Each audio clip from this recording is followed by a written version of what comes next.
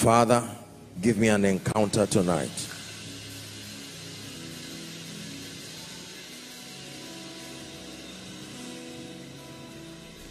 Give me an encounter by your Spirit. Let my life change.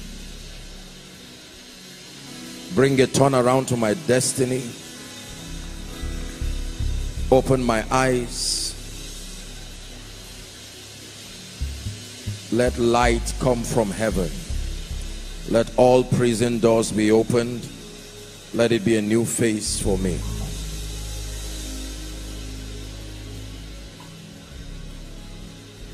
In the name of Jesus Christ. In the name of Jesus Christ. That which God has in store for you will not pass you by, in Jesus' name. Father, help us tonight. We have come to learn. We have come to grow. We have come to be built. Spirit of the living God, we submit to your wisdom, and we pray that you open up the bread of life unto us. In Jesus' name I pray. God bless you. Please be seated. Good evening, everybody.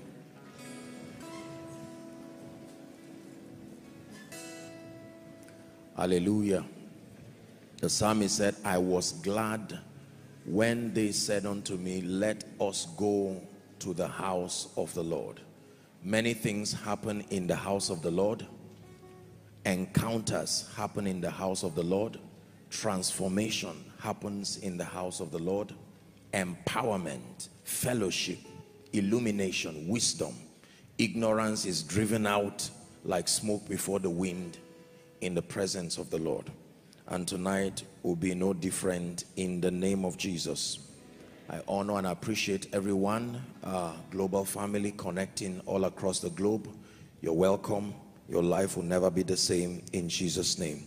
I just want to honor and bless a very dear and wonderful man of God, Pastor Edward, all the way from Enugu, House on the Rock. Please, let's bless him. Hallelujah. Such a phenomenal man of God. He's a description of what the Bible calls an honorable man. Thank you so much, sir. We appreciate your presence. Hallelujah. Praise the name of the Lord. Striving for Mastery, Part 2. Amen. We started Part 1, but had to sacrifice it for the Easter celebration service and then the miracle service. But now we have to resume. And please pay attention tonight, because your life will never be the same. You see, the word koinonia, in fact, let me start this way. 2 Corinthians 13 and 14, please. Let's start on this note tonight. 2 Corinthians 13, 14. Paul was speaking to the church in Corinth, and this is what he said. The grace of the Lord Jesus Christ, the love of God, the communion of the Holy Spirit be with you all. How many of you? Not some. Be with you all. The word communion is where we get the word koinonia. It's a Greek word. It means communion. It means fellowship. It means sharing together. It means participation. Like two people drinking from the same vessel. So he's saying among the many things that must be with you all is what he calls the communion of the Holy Spirit. Fellowship. Hallelujah.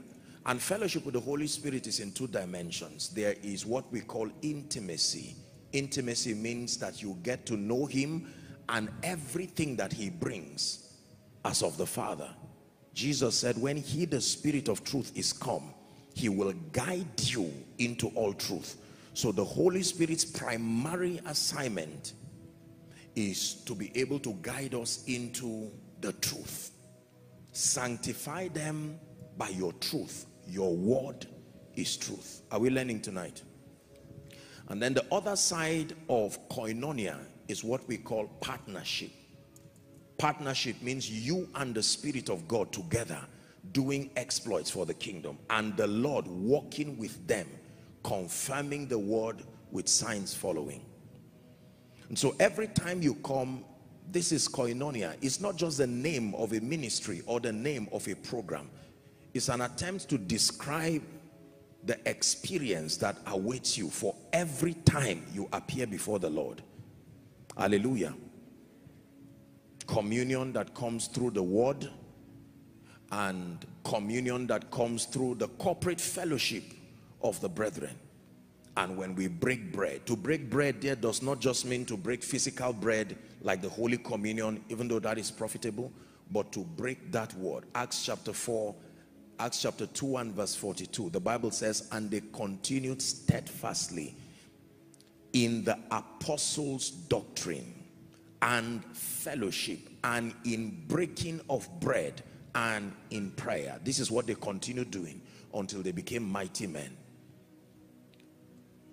So for every service, please, you must understand that you are not just being part of a vision or coming to honor the ritual of spirituality. Every encounter with Jesus on this mountain is adding, number one, to your spiritual development. Number two is giving God a chance in your life to evolve you into the version that will literally be a sign and a wonder. When they saw the unlearned apostles, now when they were disciples, and they saw the other version of them, the Bible says they remembered that they had been with Jesus. Hallelujah. Striving for Mastery is a series that came by the Spirit of God to help us rise to levels of excellence in the Spirit. The goal of the series is to open us up to the systems of the kingdom, to help us know that a possibility exists in the life and the journey of a believer, where you rise from being a babe, an amateur in spiritual things. You can gain stature, you can have power with God, you can command victory perpetually through knowledge. The series hopes to drive away guesswork and shadow boxing to our Christian experience, so that you can lay hold on eternal life, like the Bible says. Hallelujah. It says, I have fought the fight of faith, I have laid hold to fight the good fight of faith, and to lay hold on eternal life, not just to assume it. There are many believers who love Jesus sincerely, but when it has to do with our faith walk and that which concerns our lives and our destinies, I submit to you that most believers are confused and at best just guessing their way through life in hope that they will walk in compliance with a few principles. And for many of us, the only index that we use to measure progress is financial well-being. And as important as that is, the moment an individual finds out that he's doing well financially, he's deceived to assume that everything is all right. And so most people do not have the hunger and the drive again, because in truth, money can help you do a lot of things. And in that supposed accomplishment, you can forget that there are other weightier matters in the kingdom. Hallelujah. Striving for mastery. Let's look at our text, 2 Timothy chapter 2 and verse 5. This is part 2. In fact, let me arrange it properly. You can arrange it in your notes and media. Please, let's work together so we arrange it. Let's call part 1 the foundation. We took out time. I know that is part 1 is about 2 or 3 weeks old, but I'll do a quick recap. Hallelujah. We laid a foundation in part 1, helping us understand the spirituality of life. When I began, we were talking about the fact that life and living is spiritual. You don't have to be a Christian, you just have to be alive. It's a fact you will one day be forced to realize. It has nothing to do with the bias of faith. It is a fact that the realm of the spirit controls the physical realm. The realm of the spirit governs the physical realm. That means all that you see is not all that there is. Everything physical was derived. There is nothing physical that was original. Everything physical was derived from a level and a dimension that was out of this three-dimensional realm. Hallelujah. Hebrews chapter 11 and verse 3 says, through faith we understand that the walls were framed by the word of God, so that the things which were made are seen were not made of the things which do appear. They were not made with material and physical things. In 2 Corinthians chapter 4 and verse 18, Paul again speaking to the church in Corinth, 4:18, 2 Corinthians, while we look not at the things which are seen. Paul categorizes realities into two, that there are things that are seen, but that there are things that are not seen. And he shows the disparity in quality, that the things that are seen, that means the things that are physical, are even temporal, and the things that are unseen are eternal or long lasting. Right? So we took out time to set that foundation straight, that life is spiritual. You cannot understand the subject of mastery until you first and foremost understand the spirituality of life. Unfortunately, believers seem to be latecomers in this concept. Traditionalists know that life is spiritual. Most religions across the world, they honor very vocally the spirituality of life. They know that your strength is derived from your fraternity with a deity that is beyond this three-dimensional realm. But now, when it has to do with believers, sometimes because of philosophy or education and all of these things, it seems to take us a long time before we come into the realization that no matter how educated, how enlightened, how philosophical you are, the truth still remains the truth. Life is spiritual, more than sociological, more than the logic of physical laws. Life is spiritual. Hallelujah. Then we began to discuss a few keys that would help us to gain mastery. Number one, we spoke about the ministry of prayer. This is a quick recap of part one. The ministry of prayer. Jesus himself, showing us how to live a life of mastery and excellence, emphasized on the need for a robust and a healthy prayer life. In Luke chapter 18 and verse 1, the Bible says, he spake this parable to the end that men ought always to pray and not to faint. 1 Thessalonians 5:17, the apostle was teaching the church in Thessalonica, and he said, pray without ceasing. Hallelujah. Pray without ceasing. Pray without ceasing. Doesn't mean pray from morning till night. It means be consistent in your prayer life. Are we learning? Yes. That a lot, as far as the victory of the believer is concerned, a major part of your victory and your excelling in this life depends on the health and the quality of your prayer life. No matter how well-meaning, well-intentioned you are as a believer, if there is a bankruptcy of fire upon your prayer altar, it will translate into a life of perpetual defeat. Please don't forget this. Let me repeat again, that if your life is bankrupt of fire upon your altar, I guarantee you, no matter what is working in your life now, it is only temporal. When your prayer life goes down, it's a matter of time. Every other thing in your life will start reporting that absence of a healthy prayer life. Hallelujah. Even Jesus prayed, and he said all men should pray. He taught his disciples to pray. The early church, they met, and part of the many things, like we read earlier in Acts chapter 2 and verse 42, the Bible says they continued in the apostles' doctrine and in fellowship and in breaking of bread and in prayer. In Acts chapter 6 and verse 4, the Bible says there was a little argument between the Grecian women and all of that as to the matters of serving tables, and the apostle said, do not come and distract us. You get people who we can put in charge of the welfare, but as far as we are concerned, we will give ourselves continually to prayer. Please keep it there, media. To prayer and to the ministry of the word.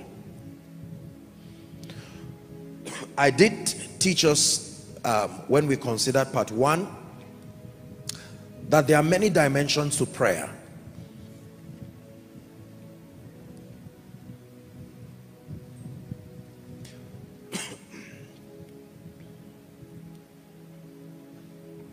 Please place your hand on your chest. I'm seeing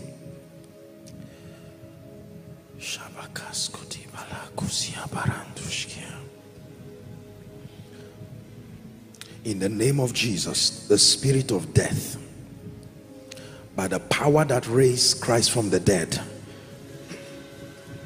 right now I decree and declare in the name of Jesus. I'm seeing, I just saw a family weeping that someone just died, and this is what I want to cancel.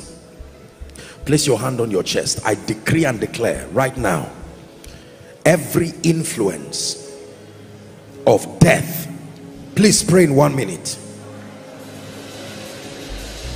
be broken.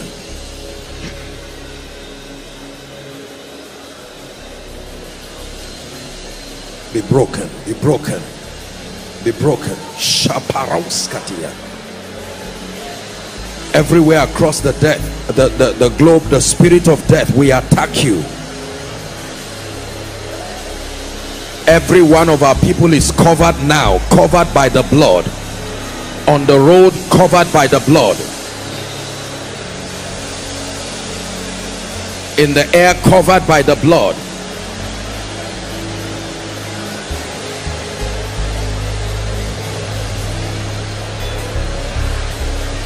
You shall not die, but live and declare the works of the Lord. Amen.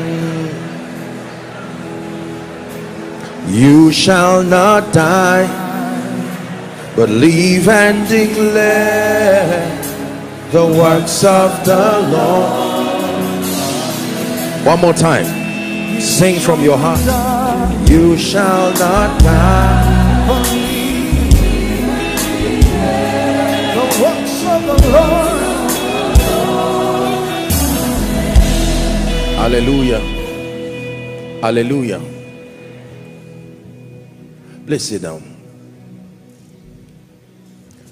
Just allow me to do my thing. 2-3 minutes, we'll get back to the word. See, one of the things about the prophetic is that if God reveals a thing and you don't respond, it can cost somebody their life at that point. Hallelujah. Praise the name of the Lord. I'm seeing a writing on the ground, and I'm seeing the word restoration. Now, please listen. I know that everybody will say amen, but there are 18 people inside here and outside this prophetic word. One of the reasons why God brought you to service is because there is this plague that makes you keep losing things.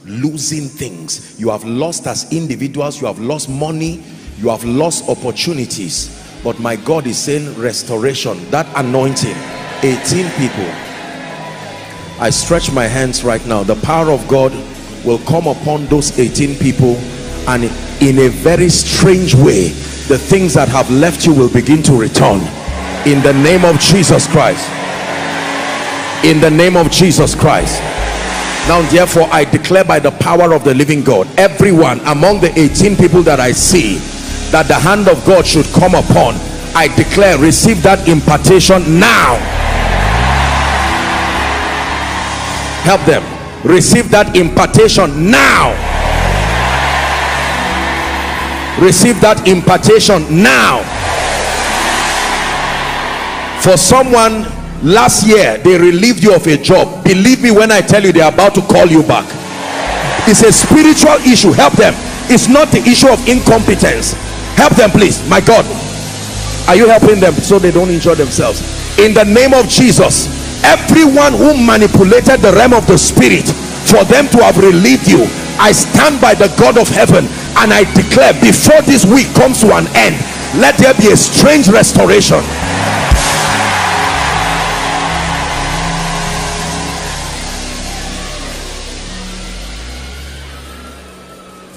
The Lord is showing me somebody. You are not here, but you are having breathing problem. You know how it used to be for COVID patients, but this is not COVID. This is the spirit of death that wants to take that man. He's a father in a family. In the name of Jesus, by the blood of the eternal covenant, wherever you are, whether you are watching here or connecting across the globe, in the name of Jesus, we preserve your life now.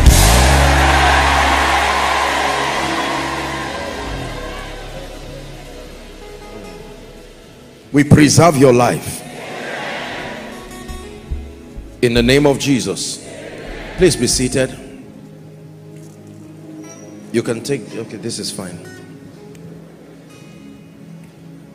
We must learn to be sensitive to spiritual things. A spiritual man is not just one who prays and studies scripture, but you must train your organs of interacting with the realm of the spirit so that you can pick signals to know, because one response can save a person, a family. Hallelujah. Bring the two people who start running out under the anointing now. Just hold them, guide them, and bring them here. I want to prophesy to them. I just saw an eagle. When God speaks like that, it's because there is a grace. Yeah.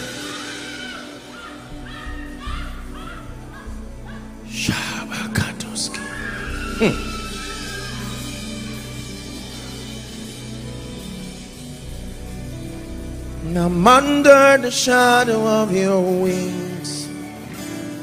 Your influence is all over me. I am under the shadow of your wings. Your influence is all over me. I am under the shadow of your wings. Please bring them. Your influence is all over me. Yeah,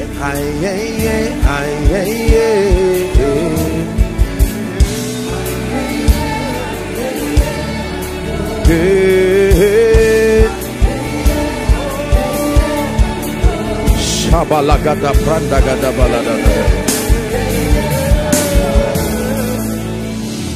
I am victorious. I have overcome. I am victorious. I have overcome. Yeah.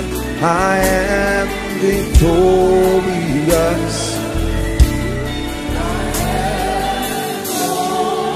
This woman, stand up please. Madam, the woman at the back of this man wearing glasses, please tap that woman for me. Stand up. Lift your hands where you are, madam. I just saw oil being poured on you. In the name of Jesus, I release you to a new level, that these challenges that have plagued your life and your family, they come to an end now. Just be patient. We're getting back to the word. Am I wasting your time?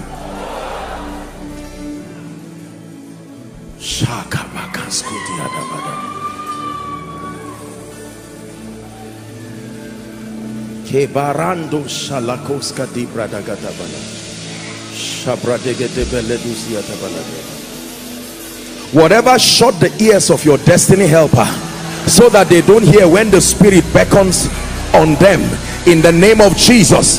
Again, I'm seeing 11 people.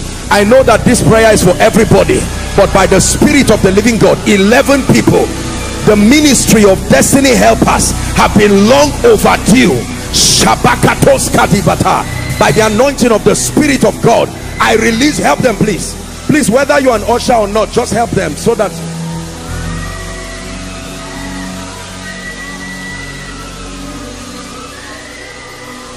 I'm under the shadow of your wings. Your influence is all over me. I am under the shadow of your wings.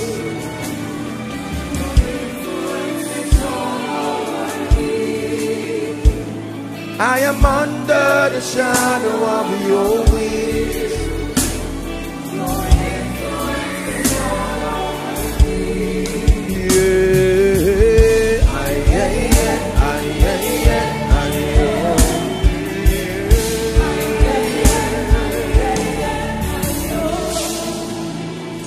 Hallelujah.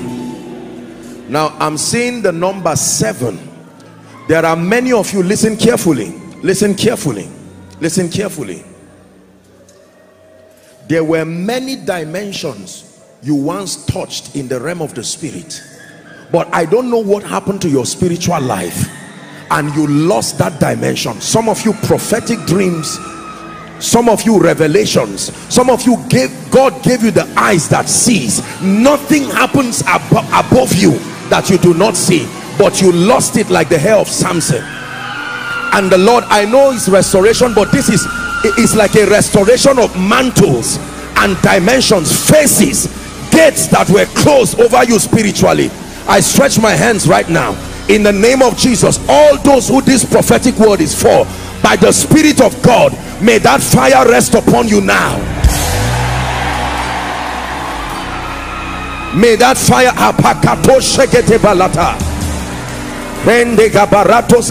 at the scent of water.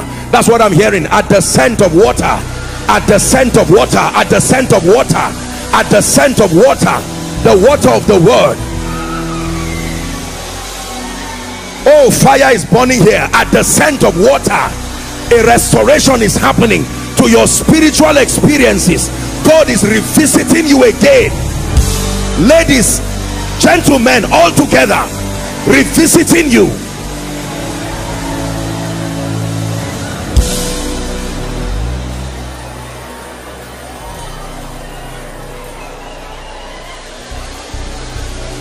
Woe betides a man in this end time who loses his ability to see, his ability to hear, his ability to perceive. You will be like a dead man in the spirit.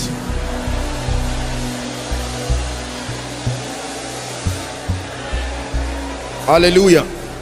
Please don't be tired. The Lord is ministering to me. Hear me. Don't feel offended by what I'm saying. I'm just speaking as I'm directed. There are many of you here. There are people in your life that the devil is going to use to destroy you, but God wants to bring that separation now. For some of them, they don't look like it, but just believe what I'm telling you. Among the people within your circle, there are people that the devil has planted seeds, and if you are not sensitive, it will destroy you. In the name of Jesus, may the all-seeing eye of God reach into your destiny and begin to bring separations. Mysterious separations by the Spirit.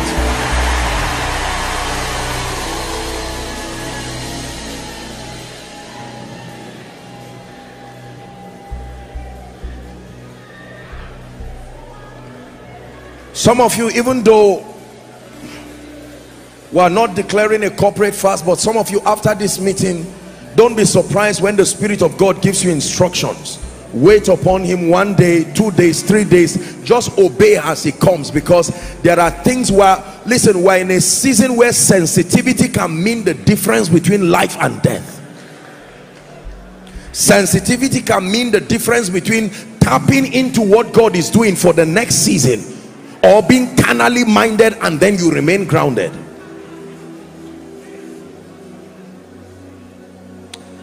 Allow me pray for one group of people, and then we'll get back to the teaching of the word. I've seen this many times. This is not the first time I'm seeing it, where I will see a human being in the realm of the spirit and yet not see the head, or I'll see the head covered.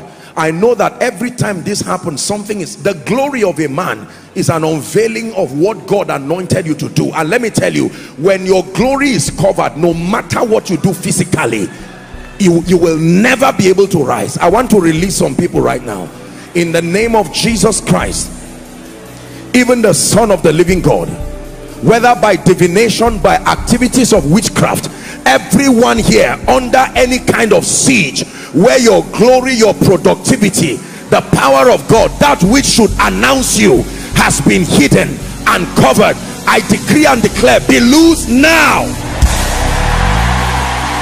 Please help them. Be loose now. Be loose now.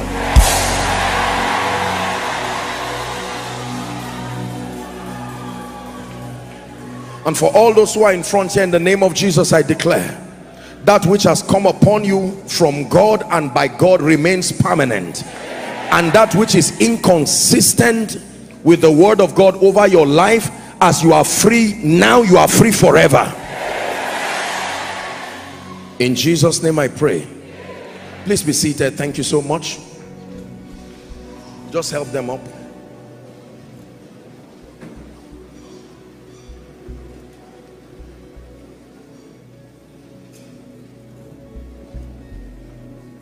Who is Victory?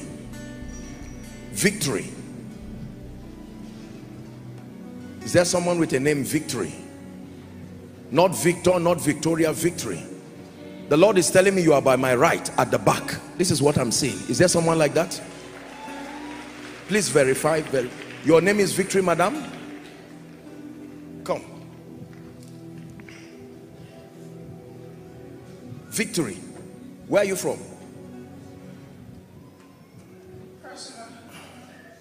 There's somebody running here. His name is, oh, Victory. Okay, male and female. I want to pray for you. The way God is going to be lifting people in this house, bar, believe me, except you see it by yourself, you will think it was stage managed. Believe me, the kind of mantles and graces that will be resting on people, you will see people changing levels in ways that even them themselves, I'm telling you this by the Spirit of God.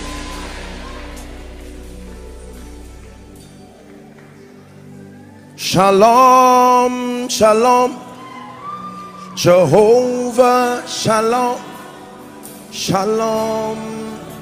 You're welcome in this place. Shalom, shalom, Jehovah, shalom, shalom. You're welcome in this place. My dear Victory, I pray for you in the name of Jesus Christ.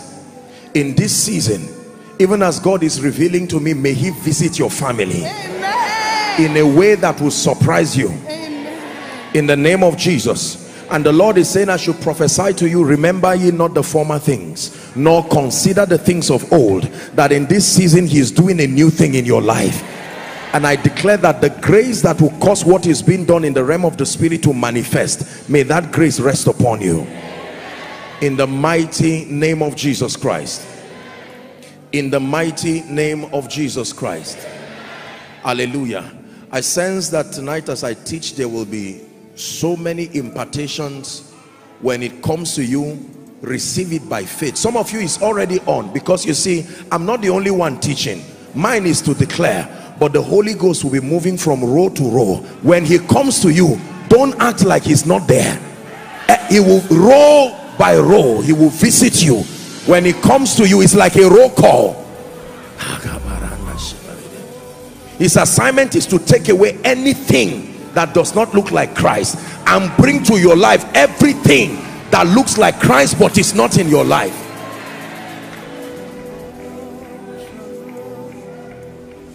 Hallelujah. Please sit down.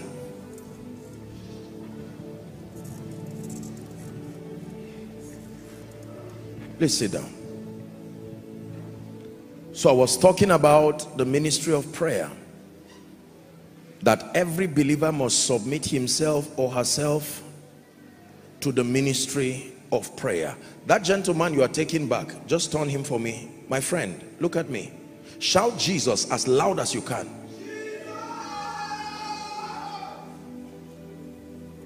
Let that be the end of captivity in your life. In the name of Jesus.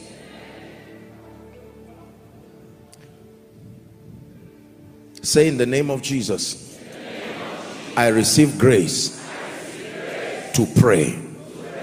Say it again. In the name of Jesus, I receive grace to pray. Please hear me. The times that we live in are not times of pray for me. You must obtain grace from God to pray. There are times that Joshua Selman will not be there when the gates stand. You must master the art of prayer in its entirety. I did teach you in part 1 of this series that prayer has 4 principal assignments in the life of the believer. I don't want to go into it, but you have to go back and listen very carefully and understand the dimensions of prayer. Let me do a quick recap. Number 1, that the first assignment of prayer is for growth and transformation. When we engage in the ministry of prayer, it supplies the strength for growth and transformation. Number two, an avenue to make petitions and requests. The second assignment of prayer is that it provides an avenue to make petitions and requests. The Bible says that our requests be made known. Philippians 4 and verse 6. It says, be anxious for nothing. King James says, careful, but in everything by prayer and supplication with thanksgiving, let your request be made known unto God. The third assignment of prayer as revealed in scripture is for spiritual legislation. That means we create possibilities, we create realities. The Bible says where the word of a king is, there is power. I prophesied as I was commanded, and there was a sound. We can create realities and possibilities through the power of prayer. And finally, the fourth dimension of prayer as revealed in scripture is for warfare and intercession, to be able to ward off the arsenals of darkness that fight against our lives and our destinies. You must learn to pray. Key number two, and that's where we left off. I'll take it from there. The second key, if you want to contend for mastery, if you want your life to rise to a higher level of spiritual excellence, is understanding and engaging the laws and principles of the kingdom. This is a long one. Understanding and engaging the laws and the principles of the kingdom. The first key being prayer, if you intend to strive for mastery.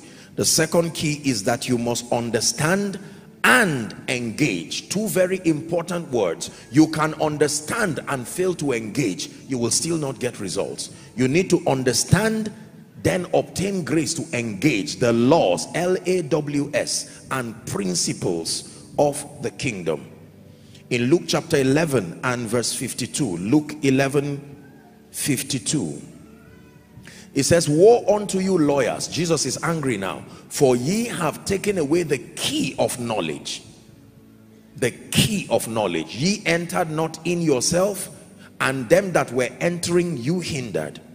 Hallelujah. When it has to do with seeing the glory of God revealed in the life of a believer, please pay attention. There is always a part that you have to play. We have emphasized this, and I will continue to drum it in this house, that every kind of faith walk or Christian practice that makes the outcome of your life absolutely dependent on God without any participation or partnership on your own part and from your own end is inaccurate, is incomplete. When it has to do with your life and destiny, it is not all up to God and it is not all up to you. Leviticus chapter 9 and verse 6. Moses told the people that this is what the Lord had commanded that ye should do. He says, and the glory of the Lord shall appear unto you. You want to see the appearance of the glory? Don't just wish for the glory. There are things to do. Hallelujah. In Exodus chapter 33, Moses made two requests. Unfortunately, the body of Christ only pays attention to one.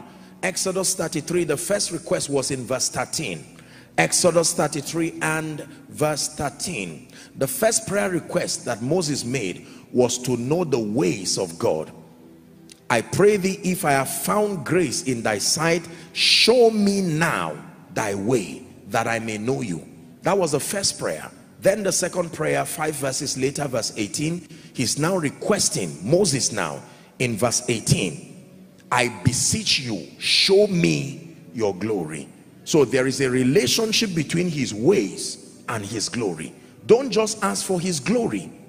You must know his ways. Are we learning?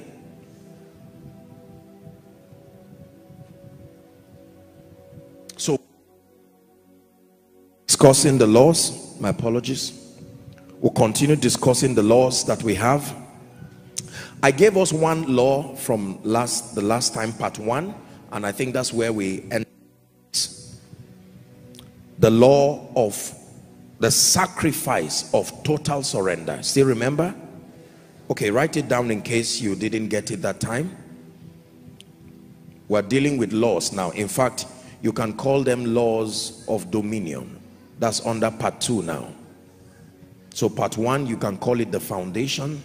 Part 2, striving for mastery, in bracket or under the laws of dominion. The first law that I gave us in part 1 is the sacrifice of total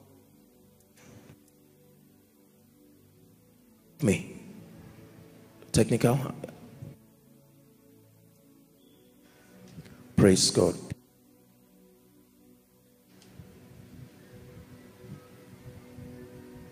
Is that working? Praise God. My apologies. Thank you. So the sacrifice of total surrender. 2 Corinthians chapter 5. 2 Corinthians chapter 5, and we'll look at verse 14 and 15. It says, for the love of Christ constraineth us, because we thus judge that if one died for all, then we're all dead. 15. And that he died for all, that they which live should not henceforth live unto themselves, but unto him which died for them and rose again. So that Jesus died for you, and in his mind he believed that if you acknowledge or you recognize the depth of sacrifice he made for you, it will no longer be an inconvenience for you to also respond thus to him. You get what the scripture is saying now? That in his mind and in his thinking, he gave everything for you, first because he loved you, but then in hope that if you really understand the extent of his sacrifice, you would also be able to make whatever sacrifice it takes. The sacrifice of total surrender. Most believers want to gain mastery. They want to command power with God. They want to excel at extraordinary levels, but they violate this first law. The first law of dominion, as far as gaining mastery is concerned, is absolute surrender. Not just what you do, who you are. You must assume a state and a posture in the spirit where your life is completely surrendered. I think I've said it in this house that when you come forward to what we call giving your life to Christ, in reality, you are not giving your life to Christ when you come forward to be saved. You are receiving his life. Are we together? Because there's something wrong with that life. That's why you are coming for another one. Are we together? So when you really come to Christ, you are not necessarily, we just say it and we understand what we are saying. But from a theological standpoint now, the person about to be saved is not giving his life to Christ. He's receiving the life of Christ. Giving your life to Christ is an activity of surrender that prepares you for service. The Bible now demands that you give your life to Christ if and when you are prepared to be used by God. So giving your life to Christ is an activity for mature believers who desire to be greatly used by God. Let me assure you, two of you can be believers in the same church, in the same place, but the possibilities that you command among many factors will depend on the degree to which you are surrendered. You will never be able to receive the same kind of result with a believer who is yielded and surrendered if and when you are not. You can call the same name of Jesus, you can read the same Bible. It's the realm of the spirit that will tell you the difference. Paul, I know, surrendered. Jesus, I know, surrendered. Sons of Sceva, who are you? Hallelujah. The law of total surrender stems from the understanding that all that I am and all that I have belong to him, and that I must lose the ability to tell him no. These are the details that are captured when you are dealing with the subject of surrender. That any believer who has not lost the ability to tell God no is not truly yielded. You must consciously, as an act of your will, lose the ability to tell him no. Total obedience. If he says to go left, you go left. If he says to go right, now you go right. You see that? Trusting that the one who is giving you that instruction is not out to destroy you. So you can even blindly follow him, knowing that the thoughts that I think towards you, said the Lord, are thoughts of peace and not of evil, to bring you a future and an expected end. Most believers are not yielded. They come to God negotiating everything at their terms. They want the power of God at their terms. They want victory at their terms. They want an excelling life, a life of dominion at their terms. When you come to him, you die to self. I taught you that there are two things you must overcome to be great in life. One is sin. The second is self. If you are free from sin and you are not free from self, you will still suffer. You must be free from sin and free from self. Write it down. Don't forget that. Unbelievers have two problems: sin and self. Believers have the problem of self. And let me tell you this, with one confession of truth, the issue of sin is done by faith. But it does not take one confession to deal with self. When it has to do with self, it is I die daily. Is someone learning now? Yes. Sin, there's nothing you can do about it. It takes God to forgive you and cleanse you. The Bible says if we say we have no sin, we deceive ourselves and the truth is not in us. But if we confess our sins, it assures us that God is faithful and just to forgive us from our sins and cleanse us from all unrighteousness. But when it has to do with self, you die daily. Because there are many versions of that self you will not see now until you rise to a particular level. So you die level by level. You can think you are dead until promotion comes. You can think you are dead until trouble comes. Hallelujah. Everybody say the sacrifice of total surrender. So we took our time to pray, just laying everything down. Let me tell you this, when you surrender everything to God, therein lies true liberty in the spirit. Taking his place to maintain your life and maintain everything around your life would destroy you. You don't have that capacity. I believe that most medical conditions, especially that which is related to the mind, come from men and women who are trying to do the job of the Holy Spirit in their own lives. Can I tell you, it is burdensome to try to take the place of God in your life. You don't know how many things he does. If you try to step into that shoes, it's too big. Eternity will not even afford you the opportunity to fill that space. So hand over everything in your life to him. My life is yours. Everything. The children you gave me, they are yours. The husband you gave me, he is yours. The wife you gave me, she's yours. The job you gave me, it belongs to you. You see, that way you save yourself the burden of ownership.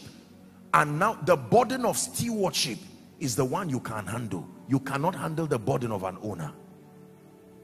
Because whoever owns is the one who sees to it that that process or that thing continues to remain. You don't have the power to make anything remain. You can only maintain what you are given. Hallelujah. Our world is full of people who continue to plunge into depression and stress because in their thinking, they believe that by worrying, they can add 1 cubit to their hair. And Jesus took a whole chapter to talk about the burden of worrying. He said, consider the lilies of the field. Consider the birds. They violate a major spiritual law. They do not sow and they do not reap. Yet your heavenly Father talks about Solomon, not even adorned like the lilies, the birds of the air.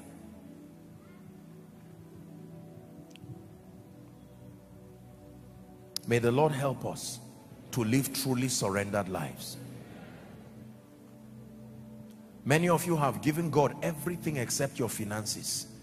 God can touch your heart, touch your praise and worship, touch everything, that's fine. But once it comes near your wallet, comes near your bank, you tell him, go away, you don't know anything about finances, I was trained.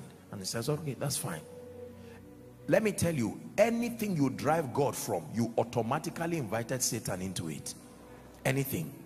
You drive God from your family and say, God, when you were in church, I will give you your own place. But now at home, Satan says, thank you. I've been looking for an opportunity to come. The absence of God is automatically the presence of evil.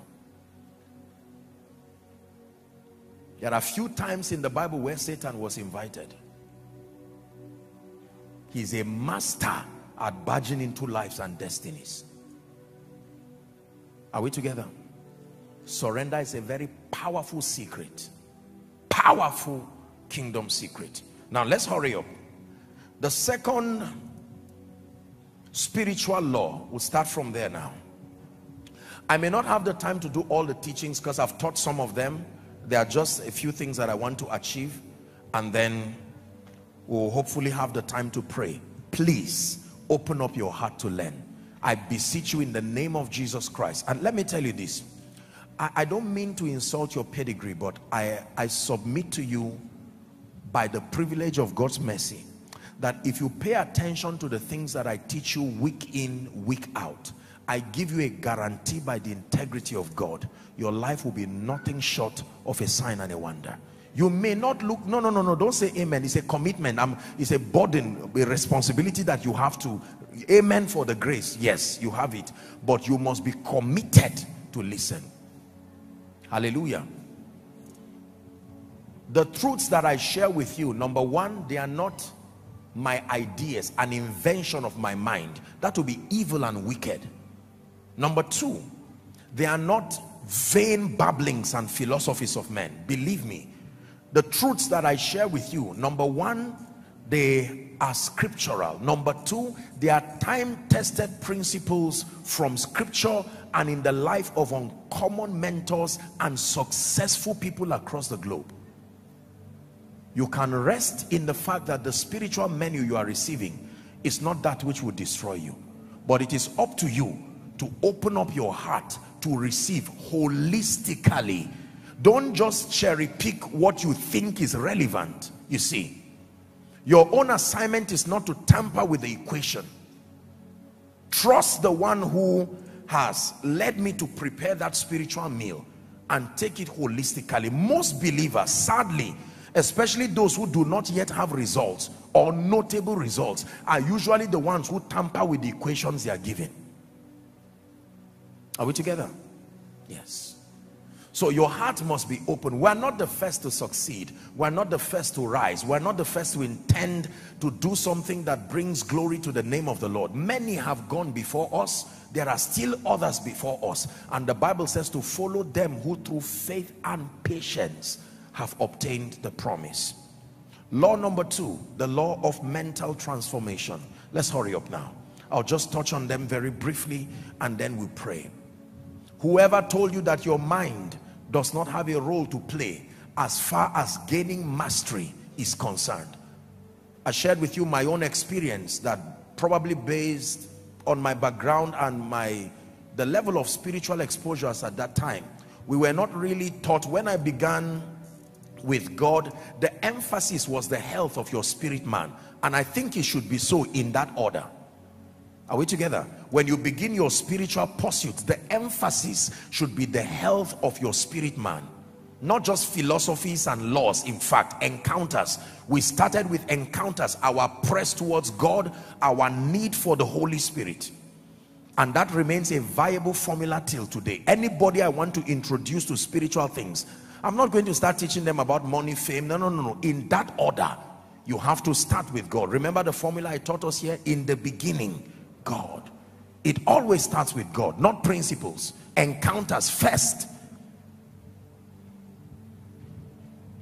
But then when we got to a point where we needed to add other facets to it, I didn't have that opportunity, but I bless God for the privilege of men like Dr. Miles Monroe. When I began to study their material and study the material of other people, I found out that my mental development and the quality of my thinking and my mindset had everything to do with the overall journey to an excelling life.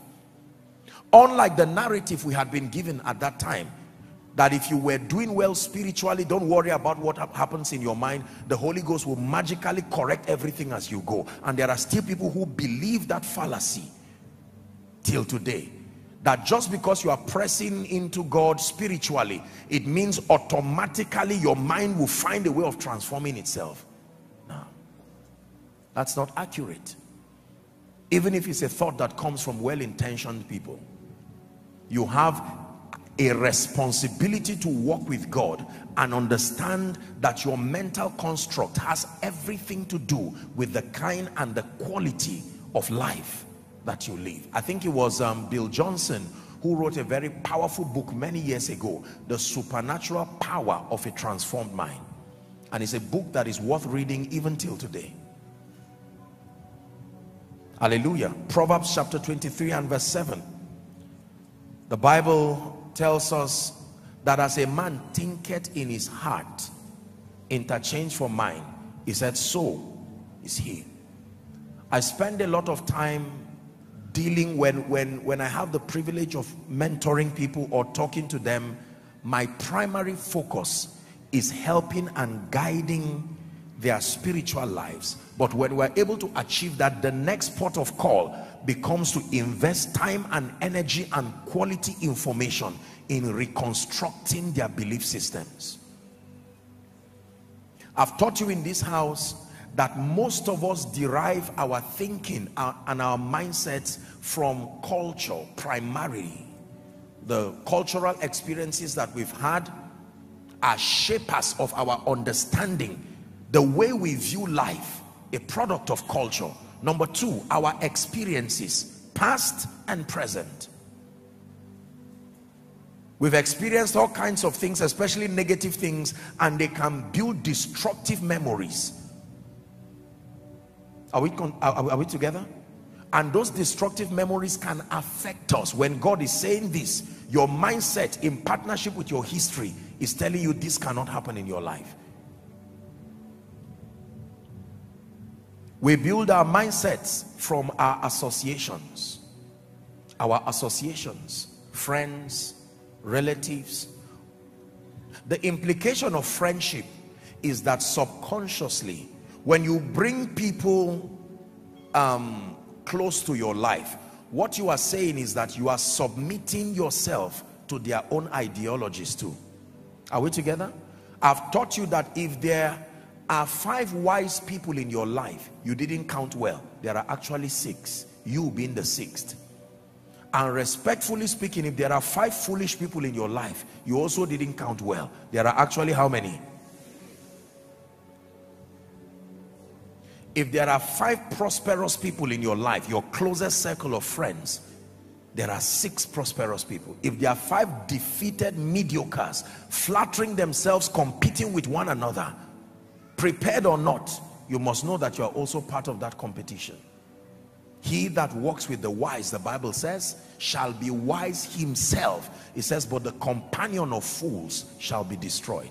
So we derive our mindsets. Medical science teaches us that children at birth, or humans, are programmed in 2 ways. Number 1 is genetic programming, as it comes from their parents. But the second and more important programming is called environmental programming. Are we together? When man fell, the first question the Lord asked him when he said, where are you? He said, I heard your voice, but I hid because I was naked. Next question, who told you? You have submitted your ears and your influence to another entity. The failure that you have embraced in your life came as a result of a programming. There are many people today, listen, I have seen so many people, tongue-talking people, and sometimes anointed men and women of God.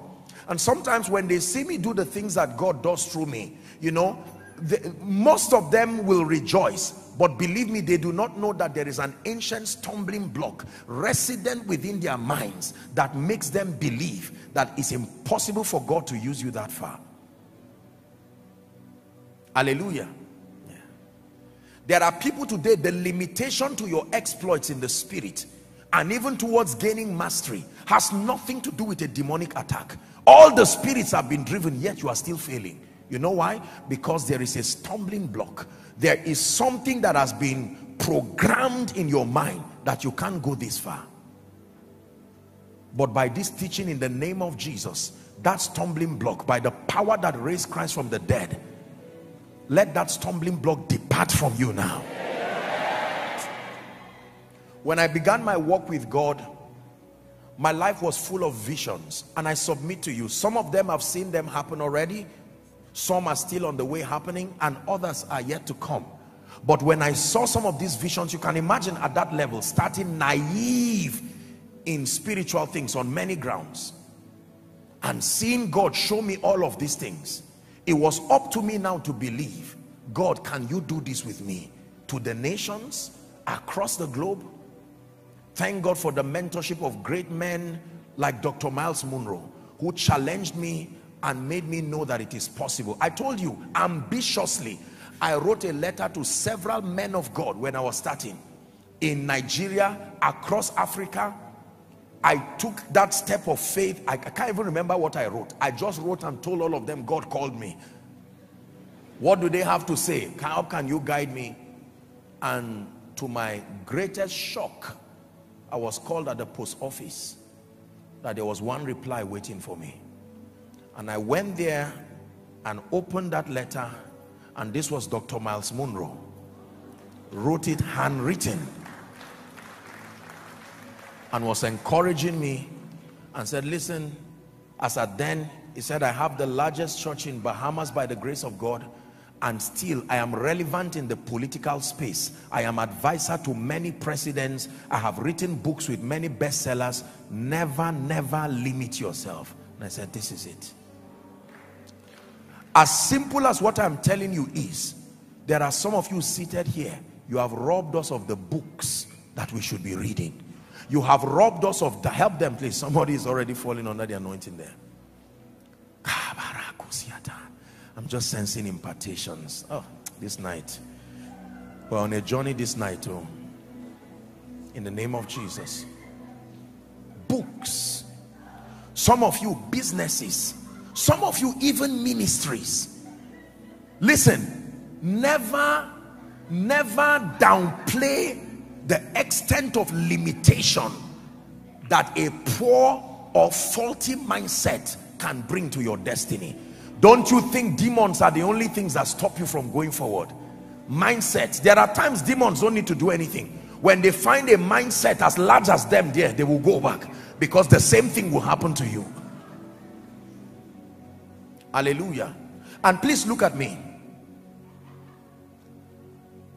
We who are privileged to be in this side of the continent and this nation, subliminally, we have been programmed as individuals and as a people to put limitations on our life. Our history itself naturally comes with propositions of limitations. I'm not talking of being blindly ambitious. I'm talking of being full of confidence, knowing this, that he that cometh from above is above all. The Lord began to bring several layers of deliverance to my life. Number one was Deuteronomy chapter 28 from verse 1 and 2. You hear me read it often. That it shall come to pass, if thou shalt diligently hearken to the voice of the Lord, to observe and to do all his commandments, which I command thee this day, that the Lord will set Joshua Selman on high above how many nations? Believe me, when I saw all nations, I believed it. By the way, this whole revelation was in one room. All nations, I believe. When I started seeing visions, I will never forget, I was in Port Harcourt in 2007, attending to a dear lady then who was sick. She would later pass on, and you know, part of the people that were staying with in Port Harcourt. And I remember the teaching hospital there. It was my turn to attend them, you know, as a man of God, and I suddenly looked outside from that bed space and I was open to a vision. I saw 37 flags, and that was the international headquarters of Koinonia. I saw it there. I wrote it down. I said, Lord, I believe it. We are going there. Can I tell you this? Please look at me. For some of you, nothing good has come to your life because your mindset has commanded every good thing to return. Every good thing. To the extent that if people favor you, you don't believe it. Because your mindset has been so deconstructed, it is against the laws of your life. For some, can something be that easy? There are many of you here who, intellectually speaking, you are about the brightest and the finest, yet you have fallen into this deception of Satan that you are good for nothing. Apostle, I think I'm good for nothing. If I ask you why, you'll say, I don't speak very well. My English is this and that. Give me another reason. I come from the village, you will say.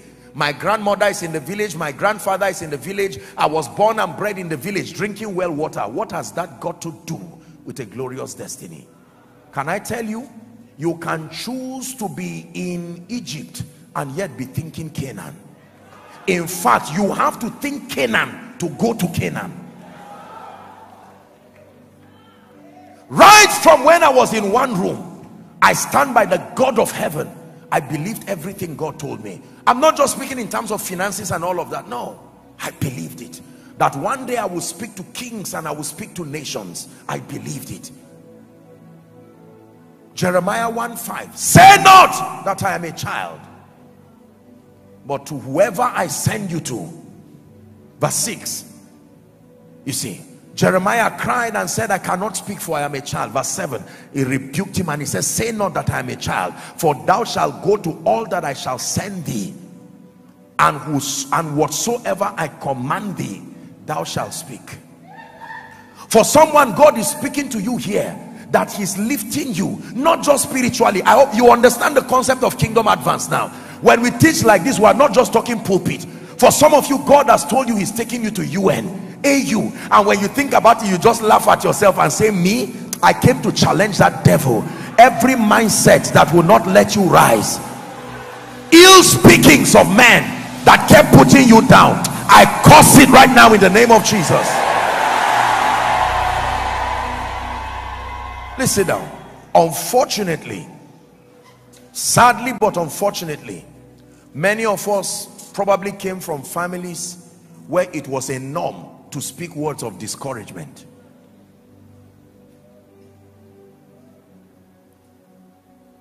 I remember a particular person many years ago who cried. He got an award, and when he called his parents, the parents said he should go and return it to the rightful owner. He got an award. True story. Return it to who? Because the father said, no, this is my stupid and useless son. It's impossible to have that award. There's a gentleman, I think he's here in Koinonia. I usually minimize talking about things like this because eventually we're talking to the whole globe, but it's something that is very good. The gentleman came and met me, I think a month or two in School of Ministry, and he had designed a drone, a very intelligent drone system that will be such a blessing, you know, to several people and several parastatals across this nation. And he had designed also something like the engine of a vehicle or something like that. I looked at him and I held his hand. I said, my dear one, listen to me. No matter what happens, let me give you two confessions. One, it's going to be difficult to rise to the top. Go and listen to my message, this grace called favor. Because in Nigeria, you need favor, not just skill to rise. Number two, I told him, no matter what happens, don't give up on your dreams. How many times have you seen people who produce results that were far less than what you know you could do, and yet you are forced to clap for them because their mindsets were more superior than yours, not because they had a better idea, because of the color of your skin, because of your sociological context. You can allow life to reduce you to a point where many of us call ourselves grasshoppers. They limited themselves.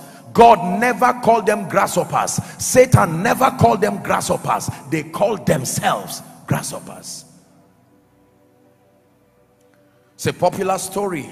Many men of God have given this story of an eagle, an eaglet now they call it, that was around with birds, chickens, because the eagle didn't have her mother to help mentor her and let her know that, look, you are meant for the skies and the hills. And he was around with the chickens all the time, eating and feeding like the chickens. And then one time he saw the mother eagle just flying and soaring around, and noticed that, look, my design is similar to that one flying, not this one's there. And that the eaglet just tried to take a step of faith and found out that she was flying. Sometimes, let me tell you this, one of the way God delivers you, listen, let me tell you how God delivers men from negative mindsets. He would take you out of the environment that caused it for a long time. It's a system of quarantine. He would take you away from the naysayers and the negative circles. Many of you right now, if you want to do something good, the moment you see your classmates or the moment you see people who used to know you, they will laugh at you and say, even you? So God will take you to a place where nobody knows you. You now see the reason why he said, kill everybody in Jericho. Only one woman left, Rahab. Do you know why? Because her job there was a prostitute, and God was about to change her life. If there was one person who knew her history, he would be the person who would stop her later on. Destroy everybody. I'm about to give this woman a new beginning, so that they don't see her and tell the future husband that this one, you don't know who this one is. I was her customer. So sometimes, hear me, I'm speaking prophetically to some of you, because there are some of you, for God to help you, he will have to take you out of that environment, that negative environment where you keep receiving ill speakings, and quarantine you in a spiritual environment like this, where you keep hearing faith-filled words. 6 months under this kind of atmosphere, and all that is left in your destiny is fire. Burns every mediocrity out of your life.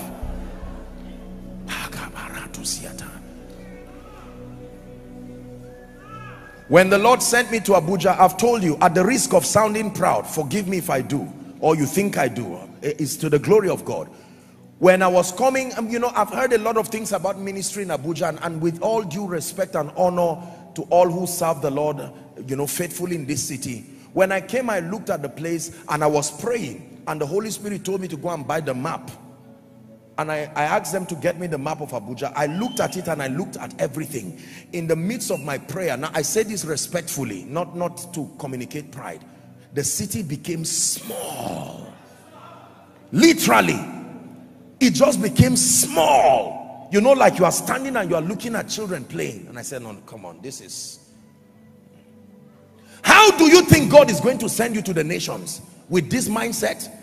How do you arrive at another man's land and yet do what God says you should do? Dear businessman, how do you think your conglomerate will go so far?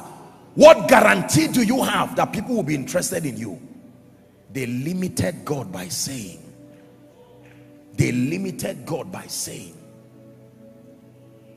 Some of you, from your background, you have never seen sufficiency.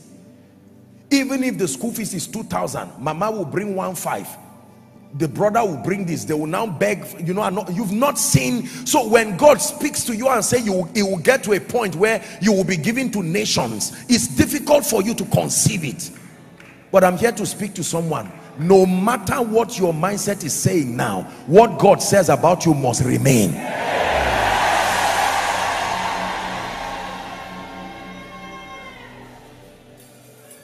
Hallelujah. Let me encourage you. See, there is no need living a fake life. Don't fake what can be real.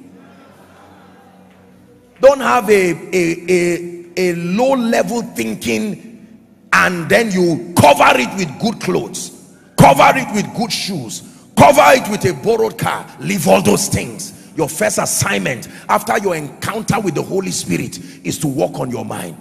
From where thou art, lift your eyes. Your legs may not go there, but your eyes can go. Listen, do you know why I'm speaking to you now about this? There are some of you, as this service is ongoing, the Holy Spirit is reminding you. Remember what I told you in 2013. By now we would have been walking in it, but your fear of this, you can't. I said start the company. You've not even registered it till now.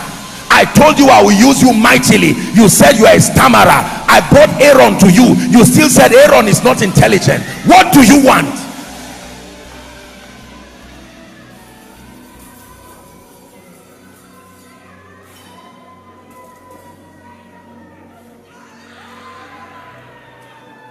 There is nothing you cannot do. This is what I believe.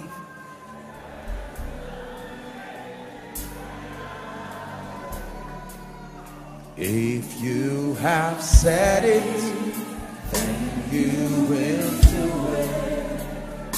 You have a track record of keeping your word, and you're not about to stop. Hear me, listen to me. You may trek after service to go back home, trek with honor, while your mind is buying the cars. There may be 5 members in the church now. Don't worry, you don't need to fake figures and live a fake life. Is unnecessary. While you are there, let your mindset be in that crusade ground, winning souls in their multitudes for Jesus. Dear Esther, you may be in Shushan, but let your mind be in the palace. Dear Joseph, you may be in prison, but let your mind sit you on the throne.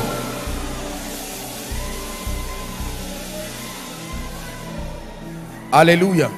Now listen to me. There are many of you who do not have the mental strength to survive the seasons of small beginning. Your minds are too fragile. Your obsession for endorsement and reaffirmation will not allow you to move through the tides of negative speakings till you become a champion. Nobody claps for you when you are starting. They only clap for champions. You are going to move while people speak.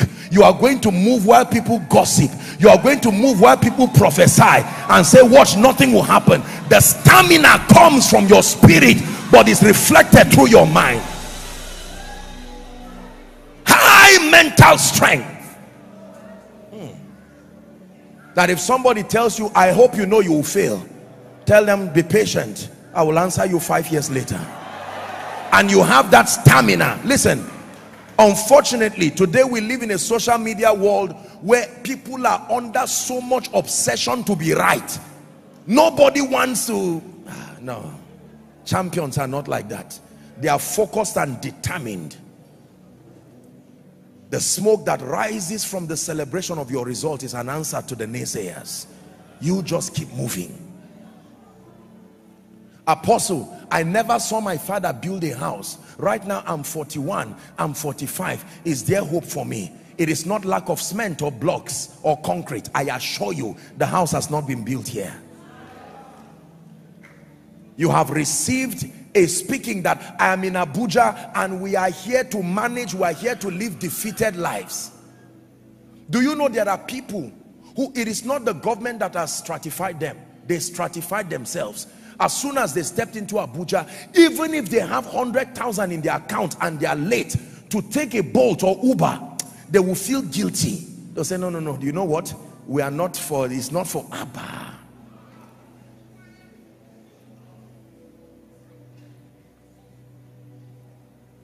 You can start as a carpenter's son, but there was a time they stopped calling Jesus carpenter's son. Find out what happened that the word carpenter's son or the expression stopped. Jesus never said, don't call me carpenter's son again. He did something else and they say, you are Christos now, the anointed. And the Bible says, let this mind be in you.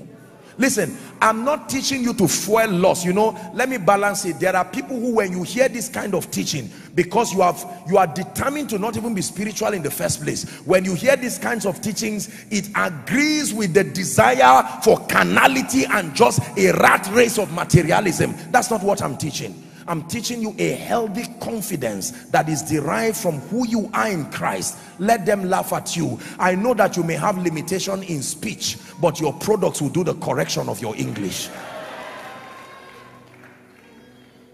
Can I tell you? Don't fall for this thing that society tries to bring bring you down. What tribe are you? What name are you? You are not very beautiful. You are not very handsome. And people continue to kill themselves day and night. I have learned, and I teach the School of Ministry students every year, that everybody on earth is a summation of assets and liabilities. But can I tell you one truth? Everything you acknowledge magnifies, including the negative aspects of your life. Philemon 1 and verse 6, it says that the communication of your faith might be effectual. Philemon, not Philippians. Philemon 1:6. The communication of your faith might become effectual by the acknowledging of every good thing which is in you in Christ. There are some things I have received in my mind. They can't be undone. Number one, I cannot fail. Honestly, it's not pride. Forgive me. I have indoctrinated myself by the Spirit. If there are 5 people who will succeed on earth, I will start praying for the remaining 4. Because one position for sure has been taken. Number 2, I do not believe any power in existence can take my life before my time. Now, don't listen. Your destiny is your responsibility. Forget whatever has happened around your life. Number 3, I believe that I will not be. I waved poverty goodbye and it waved me back. When you wave somebody back, you have agreed. Bye-bye. I believe in the anointing of the Holy Spirit upon my life. I say this with every sense of humility. You see. So the pressure to show you anointed is not there. The works will always speak. Listen, I know that I've taught you on several teachings here about the mind, but there's something I want to do to you tonight. Don't think because you come from a rich family, it means your mindset has been corrected. No, your mindset just has an advantage to be adjusted fast.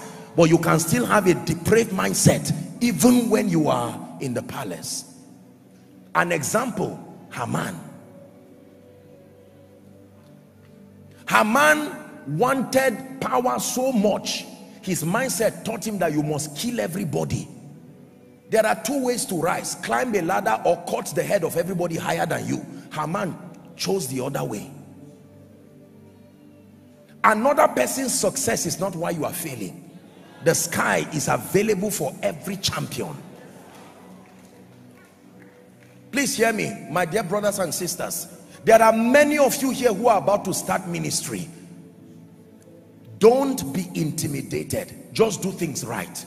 Be inspired, be challenged, be provoked, but don't let anybody intimidate you. You will make mistakes. You will learn on the job. Submit yourself to learning. But as far as downplaying the grace of God upon your life is concerned, don't let anybody do that. If you are in ministry, from whatever village or from anywhere, God can use you. And he can use you at a global scale. Business people, listen. Rise out of the realm of subsistent thinking and begin to think globally. Are we together? Yeah. The law of mental transformation. Please sit down. We have to hurry up. Let me jump to the 3rd. But I hope you got what I said. In fact, we should not just jump like that. Lay your hands on your head and in the name of Jesus, cause every negative thinking that has kept you down, that is inconsistent with the word of God, command it. This is the season where you must leave. Somebody is praying. You are laying your hands on your head prophetically and you are declaring, my mindset will be derived from the integrity of Scripture. Everything the word of God has said, I believe. It may not manifest now, but it surely will manifest. Hallelujah. Please sit down. So when church is over, if you happen to be trekking down the road and you see people passing SUVs and all kinds of beautiful cars, don't start insulting people out of anger and say all this. Just thank him because your mind is also driving. Are we together? When you see a man of God highly anointed that God is using greatly, don't just look for excuses to downplay what God is doing because you feel insecure. No. Know that that dimension is also a possibility, not just with your spirit alone, but your mind. When you see a prosperous person, don't just get angry because it reminds you of the things you have not done. Be patient and know that if God did it for so, so, so, and so, he will also do it for me. Hallelujah. Praise the name of the Lord. I've taught you here that the difference between you and anybody you admire, the difference between you and anybody you admire is, number one, the quality of information that that person has access to.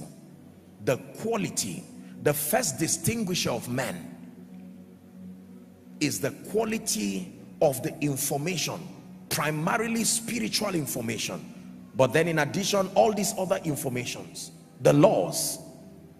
Number two, the relationships that that person has to honor that heightened level of enlightenment, because be fruitful also means be relational. And then number three, the kind and the level of grace that is at work in that person's life. This is what separates people into cadres. Stop looking down on yourself. Let me preach to you. Stop looking down on yourself. Allow the naysayers talk, but I want you to believe. This is not the first time he's lifting people. This is not the first time he's prospering people. No. This is not the first time he's making a man of God, a prophet, an apostle, an evangelist out of ordinary people. He's a master at it. This is not the first time he's lifting a nobody to become a phenomenon. This is not the first time.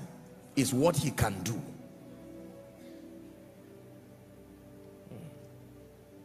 Creator of the universe, what can't you do?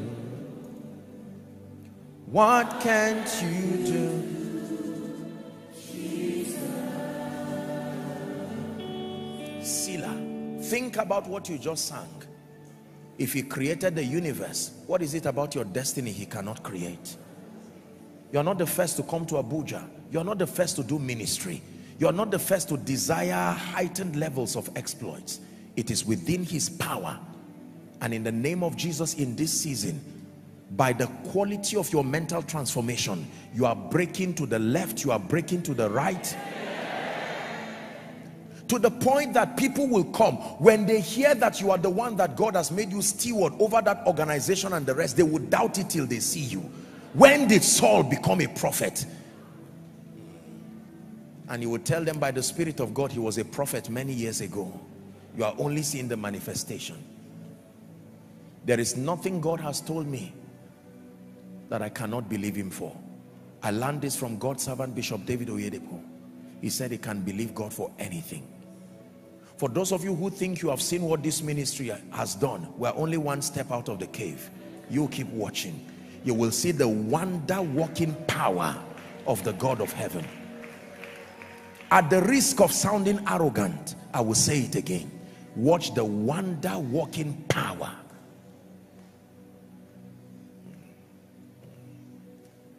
The law of mental transformation. Gentlemen, build your house here. Build a company here. Build the ministry with the Holy Spirit here. What kind of man of God do you see yourself becoming? As revealed to you by the Spirit, translate that reality here. This is the womb of your destiny. Don't expect delivery when there is no pregnancy, when there is no conception. This is where the miracle happens. The word of God is that seed, but let it find a resting place in your mind, and then give it time. As you cry, you continue,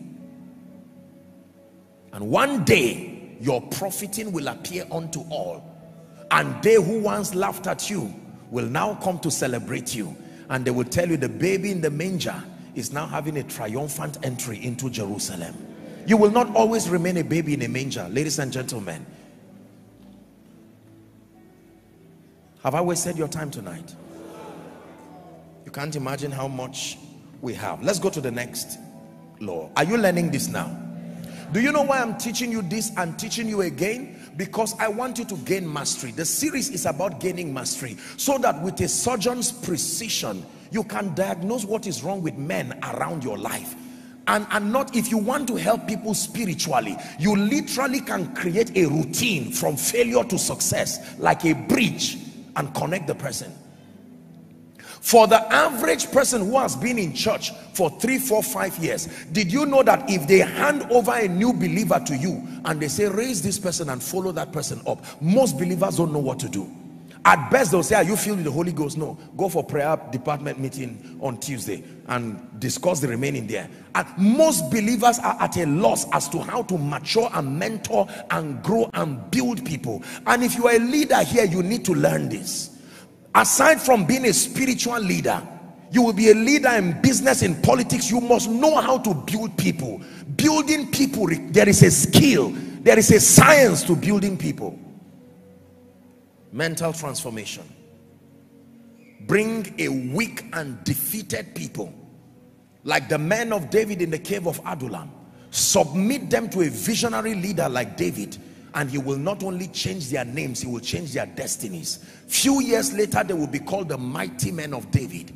The Bible says one held a sword and fought, standing in one position. He killed 800 people and the sword would not leave his hand. That's mastery. Hallelujah. One of the blessings of mastery is that the more you become a master at anything, fear goes. Fear is proof that you have not gained hold of certain laws, spiritually and physically.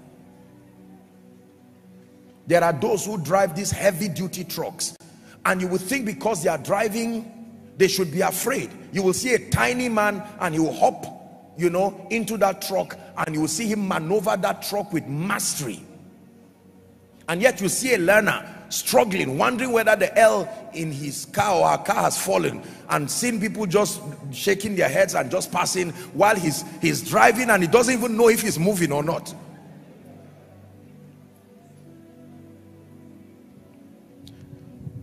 Law number 3, the law of value and contribution. Pay attention.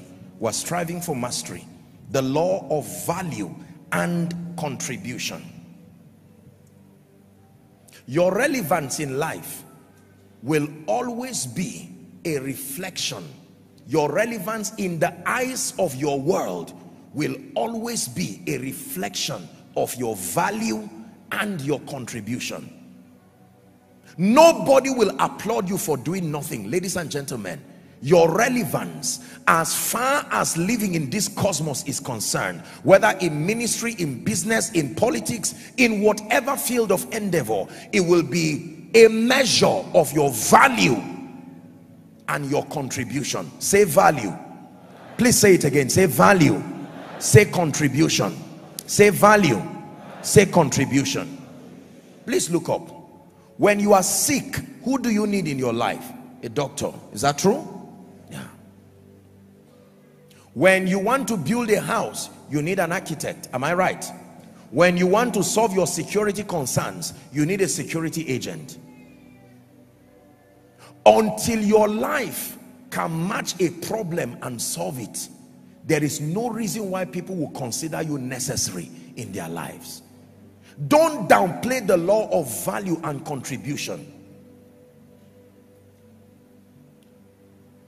Those in ministry especially, most people think they are in ministry and people are placing a demand on them just because they are preaching Jesus Christ.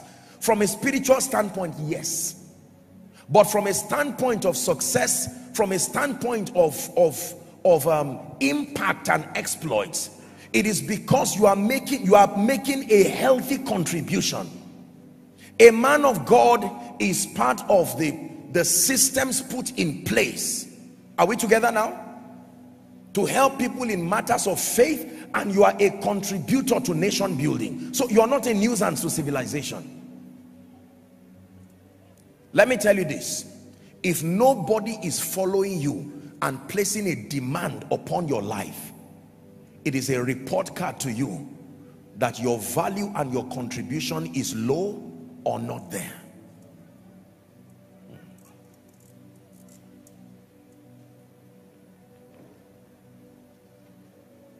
Every service, respectfully speaking, I leave this place only on a few times, but most times we stay into the morning, because after the service there are still other things you're doing, counseling, praying, and doing some other things. And no matter how you want to cut it, the demand and the needs of the people is just overwhelming, and you know that God has engraced you to solve that problem. Can I tell you this? When all men seek for you, it is because there's something you are carrying that has now been revealed. Look how Dr. Miles describes it so excellently. A mango tree does not have a signboard that brings people to it. A mango tree does not have a worship team that charges the atmosphere. A mango tree does not have ushers. All the mango tree does is to begin to produce mangoes. And remember, when it is budding and doing all of these things, people can pass. But give it a few months, people will stand there in response to the quality, juicy fruits on that tree. Human beings who once neglected that tree can now climb the tree. Look how people come early in the morning on a windy day to pick the mangoes that are on the ground. Can I tell you, there is an explanation to your loneliness. I don't mean to play with your emotions, but for as long as you believe that people will be indefinitely committed to you without providing any notable value and contribution, you are dreaming. Think again. Nobody will follow you and invest into your life and destiny indefinitely, except and unless at the instance of value, ever increasing value and contribution. Men of God, let's listen carefully. It will take more than just evangelism to bring people. Make sure where they are coming to is prepared enough. Prepared through the quality of sound teaching. Prepared through the demonstration of the Spirit to solve real life problems. Is someone learning now? How many of you know that there were businesses that were in existence 10 years ago and they've been edged out because they did not develop themselves to match the current realities that are in today's world? Loneliness has an explanation. When you are left alone, it doesn't mean people hate you. It's that they are determined to solve their problems, and they have learned by experience that you don't intend to be part of that solution. So they will respectfully create a group and keep you there. There are many of you who have maybe restrooms or rooms especially in facilities like this, and sometimes they can put a little card there, out of service. Out of service means it has potential to be used, but right now you cannot use it. Some of you, that's what you have written. It's all over you as you move around. I am out of service. I can't contribute anything to your life. There are men of God, respectfully, who are carrying that placard. I want to serve Jesus, but I've not built my value, the spiritual content of my value, to be able to serve God's people with excellence and precision, translating their desires into a Christian experience that is fruitful.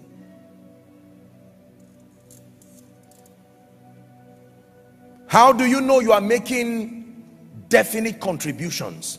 Because the demand will continue for as long as you remain valuable. Ladies and gentlemen, have you seen, some of you who watch Nat Geo Wild, the National Geographic channel, you find out that sometimes they show all of these videos of the animal kingdom, and they come to the riverside to take water. Once they are full, sometimes they ignore the river, and the river never moves to look for them. The river is confident enough to know that sooner or later they will come back. Man of God, who told you there are too many men of God in Nigeria? You are just not anointed enough. You've not just sat down to build capacity enough, not from a competitive standpoint. You have not branded your impact with such value and contribution. Can I tell you, when you become valuable, those who need you will find you.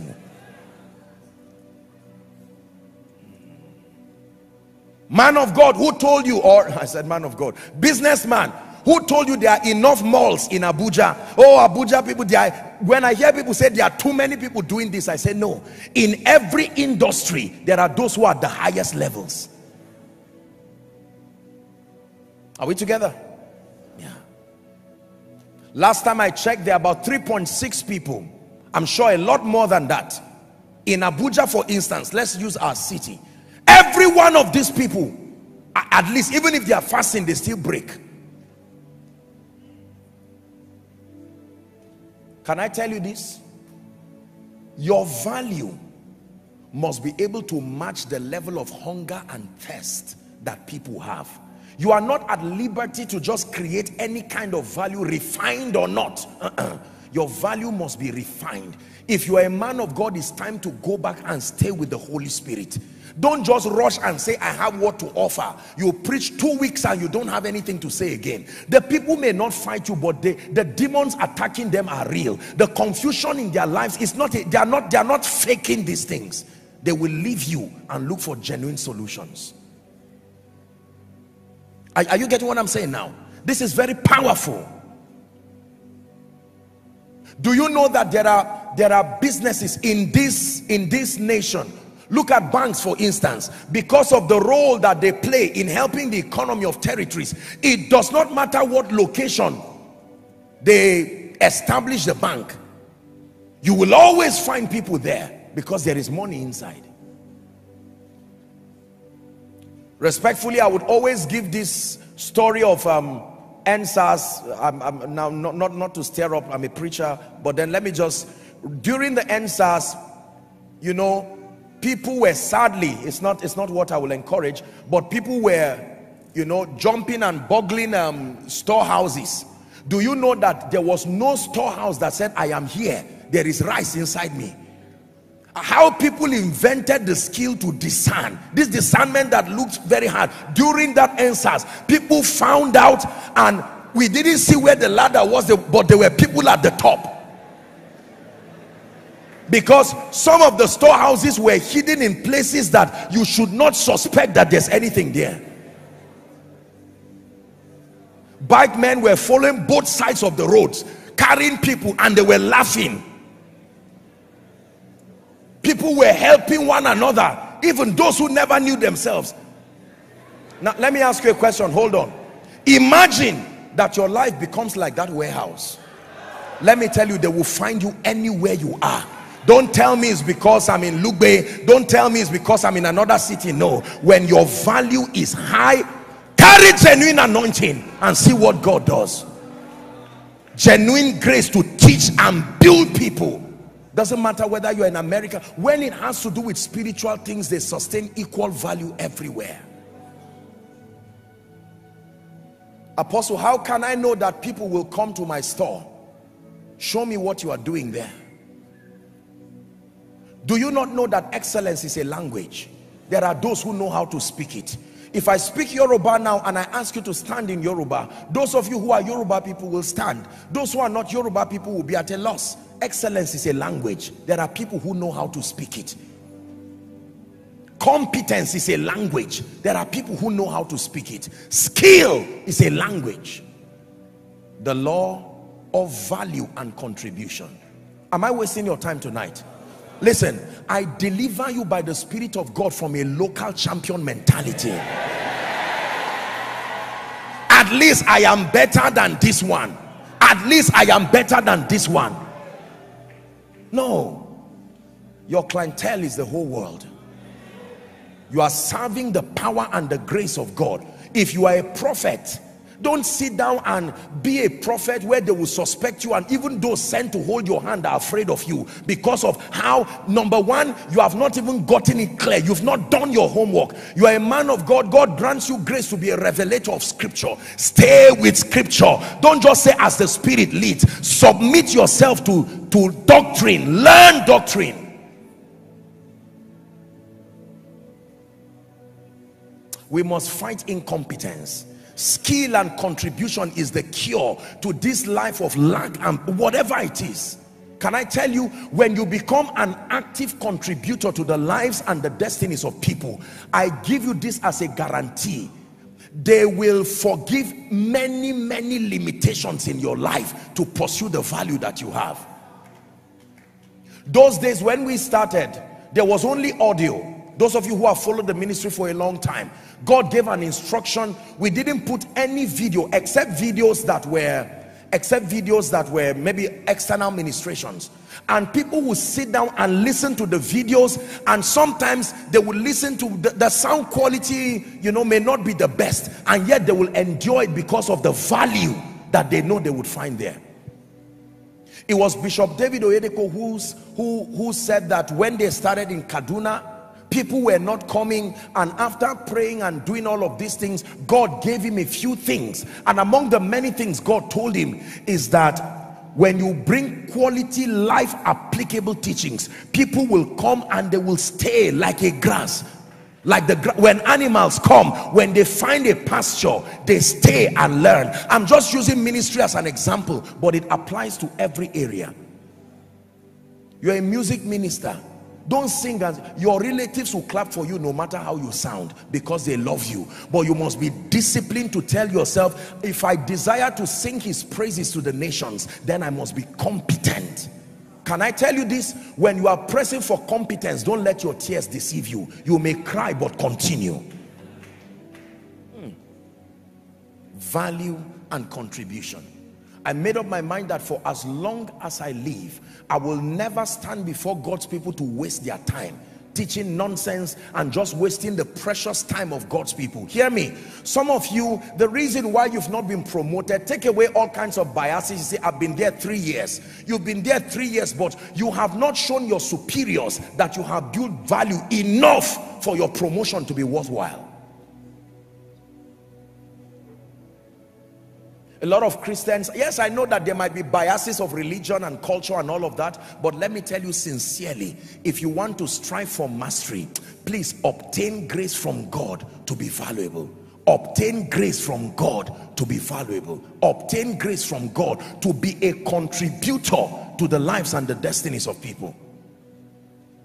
Man of God, by the time God uses you to bring order to the life of a confused person, salvation to an unsaved person, transformation to an ignorant believer, empowerment to a transformed believer, and you release the people like the foxes of Samson, it is impossible for you to stand and remain lonely, not in the face of value. I once had a vision many years ago, and in that vision, I think I've shared it here maybe once at least. There was a long queue of people, and I was serving them bread, and the bread was filled with honey. The honey was even dripping, and I was not the one making the bread. I was just receiving it from a machine, and the machine never stopped making the bread. The bread would come out with honey, and somebody would taste of it and run and go and call his relatives and say, come, they are sharing something here. And some of the people who took it will go back and join the queue, and for some reason they were looking at me. They couldn't see the machine that was producing the bread and honey. It was mixing it already. I was just receiving it and giving them. When I woke up, I said, I found the key. I found the key. It will work in Abuja, it will work in London, it will work in US, it will work at the Caribbeans. Provided it is a platform for value, it will work. Let me prophesy to you that in the name of Jesus, where you have been neglected because of your inability to have structured your life to provide value, in the name of Jesus, men will look for you, kings will look for you, nobles will look for you, in the name of Jesus Christ. Hallelujah. Please sit down. Jesus had the boldness, Jesus the humble, Jesus the meek and lowly, had the audacity to make a very daring statement. Here's what he said: I am the way. I am that valuable. He said, I am the truth. And he said, I am the life. Then he went further to say, no man cometh to the Father except by me. You want to route the Father? Use every other method. You will see come back here. Joseph said, let the king look for a man who is discreet and wise. It was a polite way of saying, king, I dare you Where were all the people when I was in the prison? Search around and see if you will find them. Can I tell you this? When God wants to lift you back, he energizes you to work on your value and contribution. And when he sees that you have done your assignment, that finger will lift you in a way that nobody will be able to come within that vicinity. That's how God honors men. And that's what God is doing for someone. When it was time for God to lift Joseph, he shut the heavens over the sorcerers. And it was now Joseph's time to arise and shine. Please fight incompetence and do not just be a receiver. When I talk of being valuable, I'm not just talking of doing things. You can be valuable by being a blessing, whether through words, whether through actions, whether through whatever it is.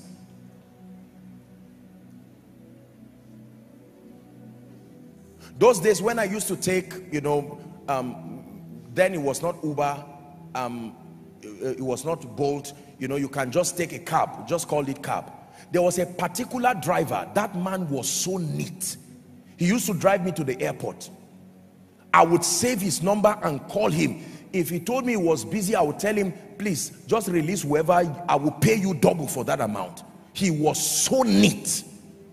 Very excellent driver, careful, cautious, trustworthy. You could send him to go and pick someone for you. Now there were many drivers, but I just loved, and we had meaningful discussions on our way to the airport. When he found out I was a man of God, true story, the next time I came, I noticed he was playing I think it was Don Juan or something. He had gone to get a CD or something, at least his own contribution.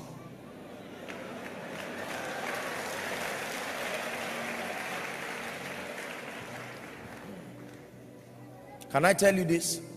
Don't be angry and say people don't love me. Ask yourself, what am I bringing to the table? The table of greatness has many seats, but the rule is you don't sit down with an empty hand. You first submit what you are bringing. It is vetted by the intelligence of God.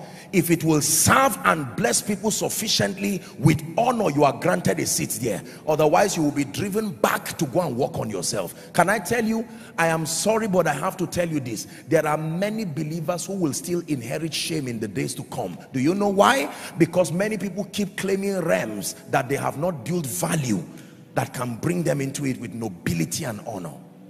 I will get there colorful and it's bright, and they keep dancing, and life says, show me the value and the contribution that you have.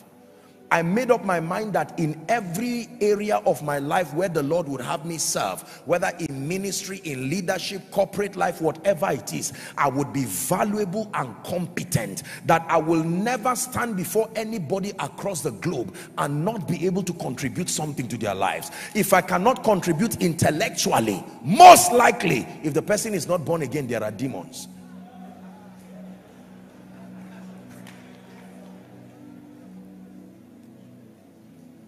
Even if you are free from demons, most likely you may not be very serious with the Holy Spirit. I'm still there again. You know what it means to be Alpha and Omega? Go and find out the implication of that name. You cannot do without me. You can run away from me, but you will meet a need that will still bring you back to me. Hallelujah. Listen, I want you to make a covenant with your destiny tonight, that in the name of Jesus Christ, I will stop being the one who just claps for people with jealousy and shame. I'm ready to go and sit down. For some of you, you are complaining and say people don't like me. Forget all those things. Stop trying to live a fake life, get in a house that your value cannot maintain. Go back with nobility from where you are. Start building yourself. Buy books after service. Buy teachings. Go online. Instead of browsing around finding it out what is happening in people's lives who don't know you, settle down and get materials. Man of God, don't just move around telling people I'm a man of God. Invite me. Go and sit down. Lord, what is the secret of fire? What is the secret to an excelling life? What is the secret to teaching with precision? How do I understand scripture?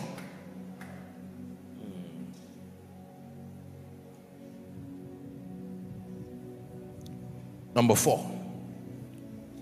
I've not taught this in this house because there is a separate series. My goodness, you will not want to miss that series. We're going to be dealing with a serious issue in the body of Christ.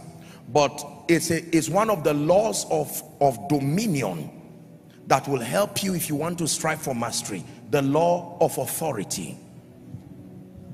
The law of authority. There is a separate series that is coming there, but this is very powerful. Most people do not realize that you succeed in life to the degree you are as powerful as your relationship with the authority that sends you. You are as powerful as your relationship with the authority that sends you.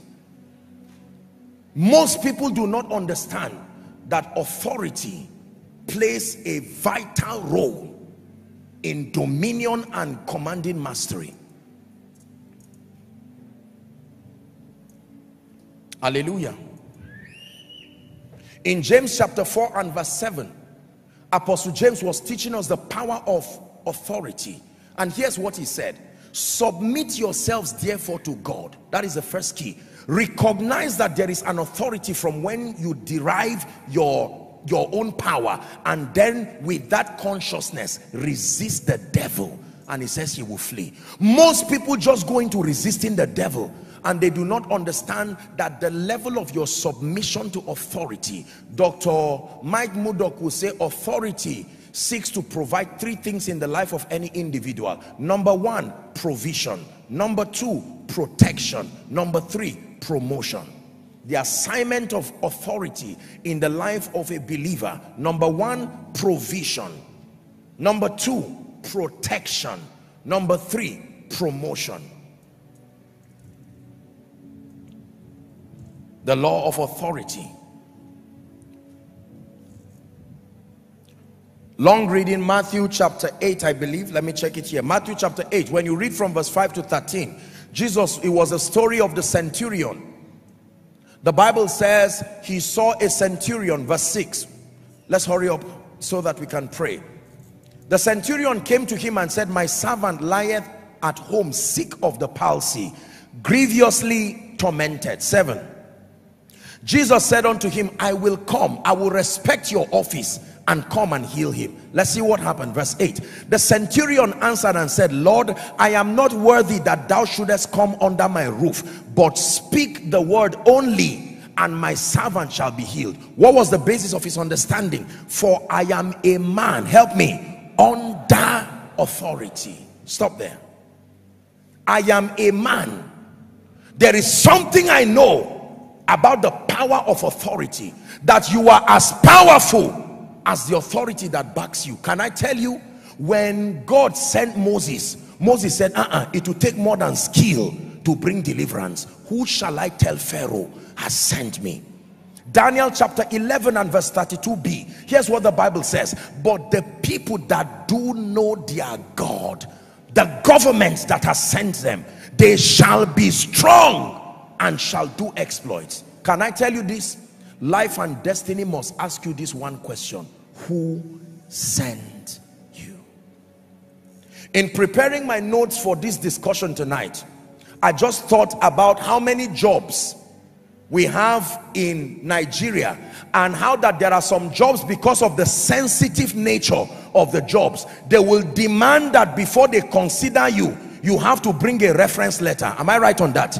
You bring a reference letter from a very noble personality. They believe that no one would just take his reputation on you for nothing. They would ask you questions. So they will say, bring a letter from a senator, a president, whatever, a director, or somebody, a civil servant at a particular grade level. Can I tell you this? It is dangerous to try to explore this realm of greatness alone. The authority that backs you, both physically and spiritually, matters. A dear man of God in this nation, when he was moving to go and start ministry, he went to meet another senior man of God, a father of faith in this nation, and he said, what one advice would you give me as I'm going now? And according to him, the man of God spoke to him in Yoruba, and he said, here is my advice: never fight alone. You will be defeated. You are as powerful as the authority that sent you. Look at me, ladies and gentlemen. Are you conscious of the authority that you are under? What gives us the audacity to gather people like this?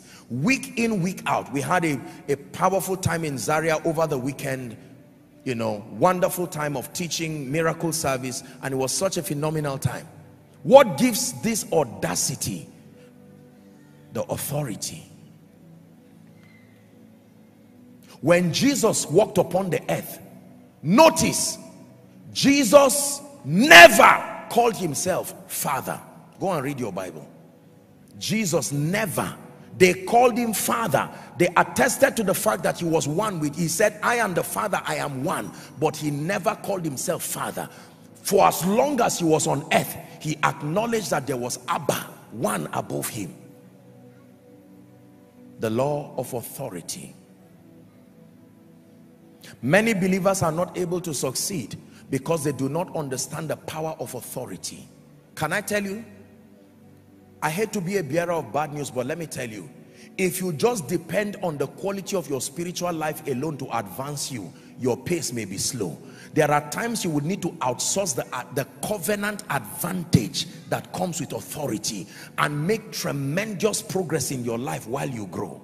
Authority is powerful. When God calls men as individuals, when God calls ministries, there are covenants that he has with them that become the platform for certain possibilities to happen, and you can tap into that covenant. There are ministries that carry the covenant of wealth and prosperity. You will see people come to that ministry even before they know anything about finances. They start prospering because of honor to authority.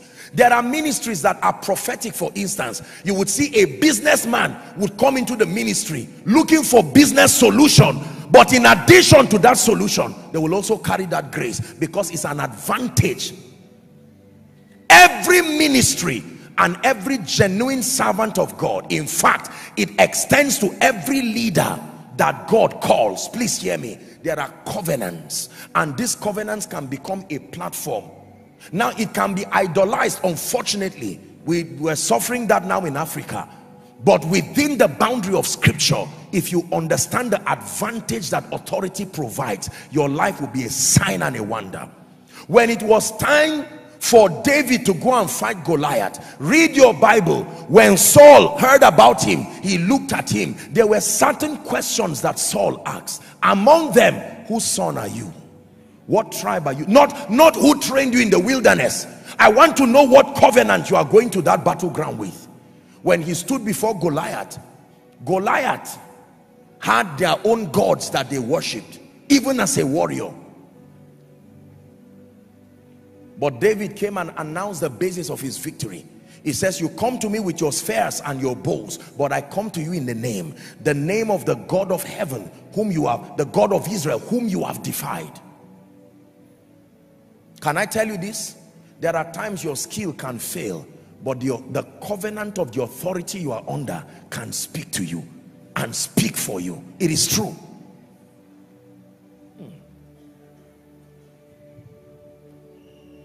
The law of authority. Let's go to the next one.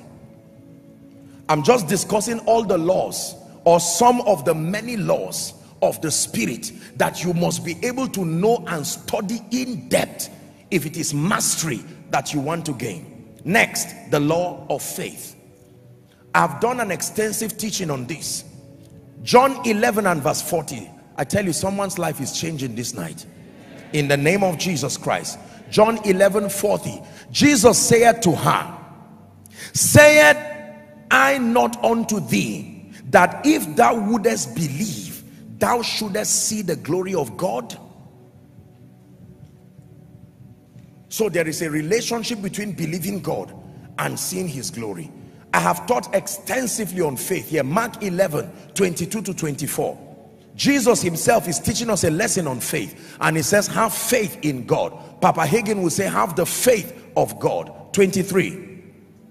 For verily I say unto you, that whosoever shall say unto this mountain, be thou removed and be cast into the sea, and shall not doubt in his heart, but believe that those things which he saith shall come to pass.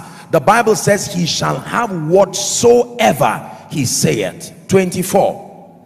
Therefore I say unto you, what things soever ye desire, when ye pray, believe that thou receivest them, and thou shalt have them. Say faith. One more time, say faith. A combination of your conviction and your persuasion about God alongside your obedience. Your obedience. Faith, in one word, is obedience. Obedience to the scriptural demands that commit God over the affairs of your life. Not just obedience to anything. Obedience to the scriptural demands. For everything you want God to do in your life, there are scriptural demands. Faith becomes a definition, the name given to your complying with the scriptural demands that commit God. Apostle, I want to prosper. There is a scriptural demand.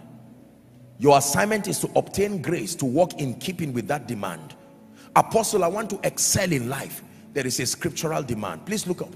4 times in scripture, like you have learned here, the Bible says the just shall live by faith. There are no guarantees in life, precious people of God. Nobody will give you a guarantee anywhere. Your guarantee is your faith. This is the victory that overcometh the world, even our faith. Man of God, nobody is going to give you a guarantee that the next 10-20 years you will still be relevant in ministry. Nobody will give you a guarantee that you will still be alive by next week. Nobody will give you a guarantee that you will still be at the cutting edge of revival and the program of God. It takes faith, your conviction. But I know whom I have believed, the Bible says, and I am persuaded that he is able. If I ask you what makes you believe that 2022 will still be a victorious year for you, don't tell me my uncle just became a senator. That's not a very accurate answer. Your faith. I believe that Jesus Christ is still alive, and for as long as he's alive, for as long as his word remains true, then I remain victorious. Someone shout it, say, I am victorious. Let the devil hear you. I am victorious. Ready for the next? I hope you understand what I'm giving you now. The law of relationships. This is the next. The law of relationships. Goodness.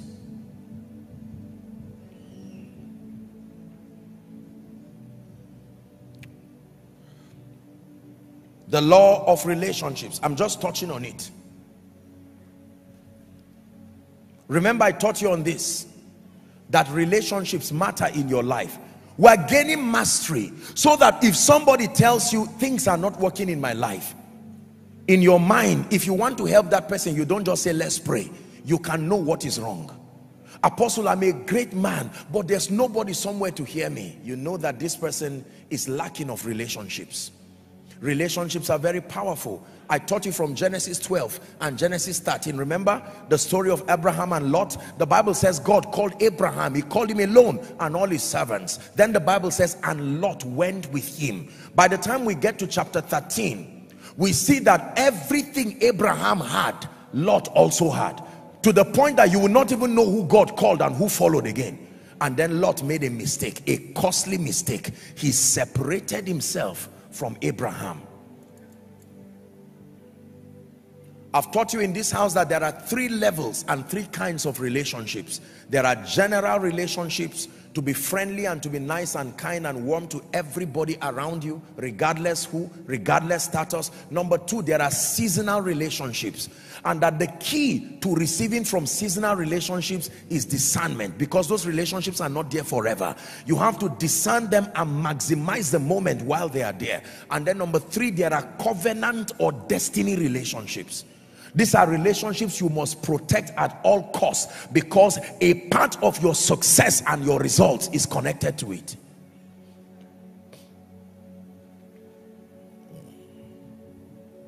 The moment Lot separated himself from Abraham, the next thing we find is a gradual decline until he found himself in the middle of Sodom. It still took Abraham to negotiate for him and still send angels to come and help him and rescue him. And then Abraham, many times he helped that his cousin called Lot. Prodigal son, he was successful only because he was in relationship with his father. The moment he cut away from that relationship, lack and want started until he found himself with pigs. How about the believer? We only excel based on our relationship with Jesus and then our relationship with his spirit. The basis for our excelling in life is the Spirit of God. Relationships are powerful. There are laws to relationships.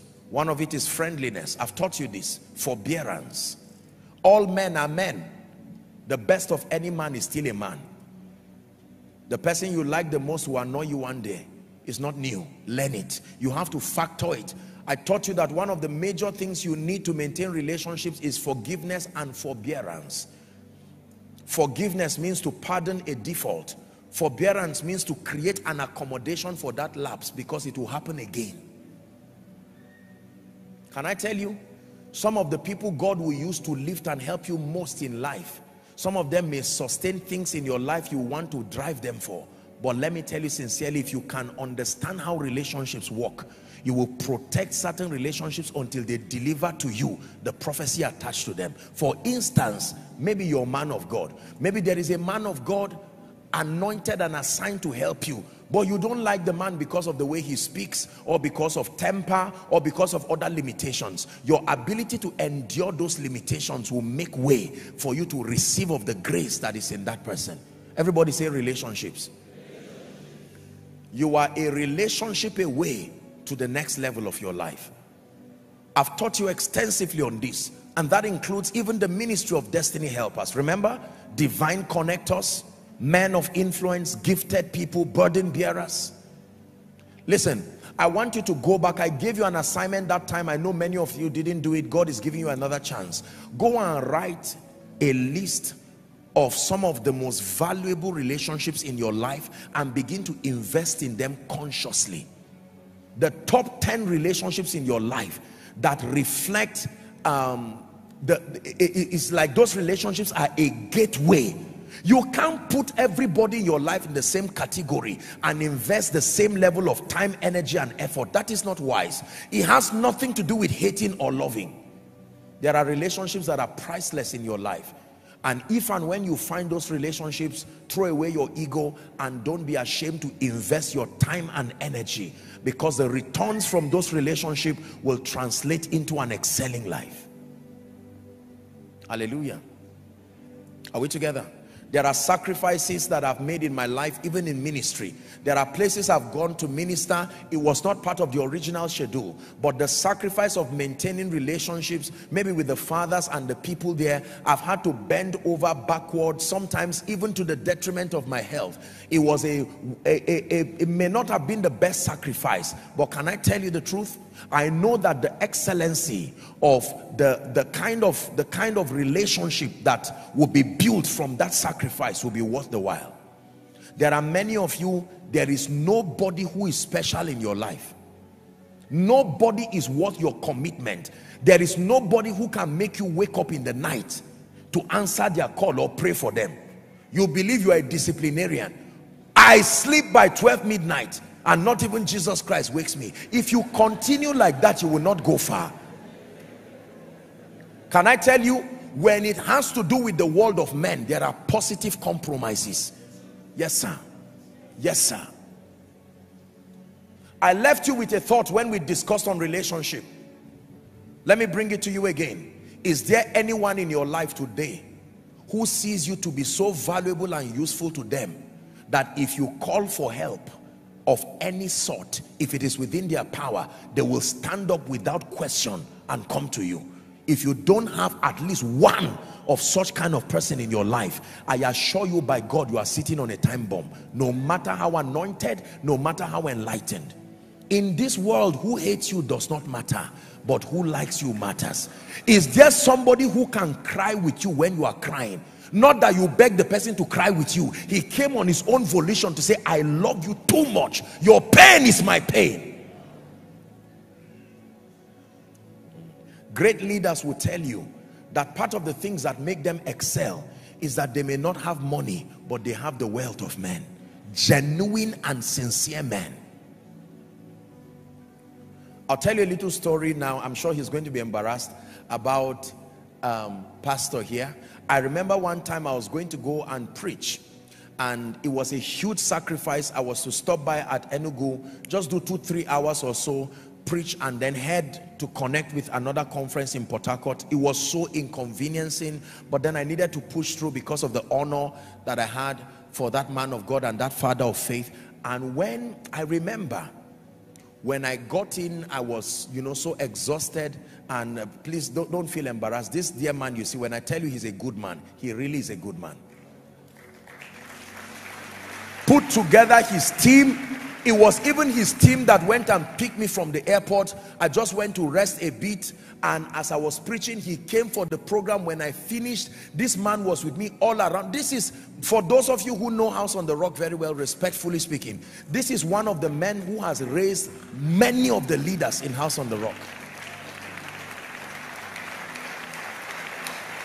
Profound humility. Hallelujah. I was so humbled and broken that day. I didn't know how to tell him, Pastor, please, your boys are here, you go back. And he escorted me right to the base of the aircraft to leave. Can I tell you this? I have learned by experience, not everybody thinks you are a big deal. So when you find people who think you are that important, don't trivialize them. Because it is not everybody who thinks you are that special or deserving of honor that much. Let me give you a kind advice. When you find people in your life who are sincerely interested in your life and your well-being and love you sincerely with no strings attached, let me tell you, don't be ashamed to invest in those relationships.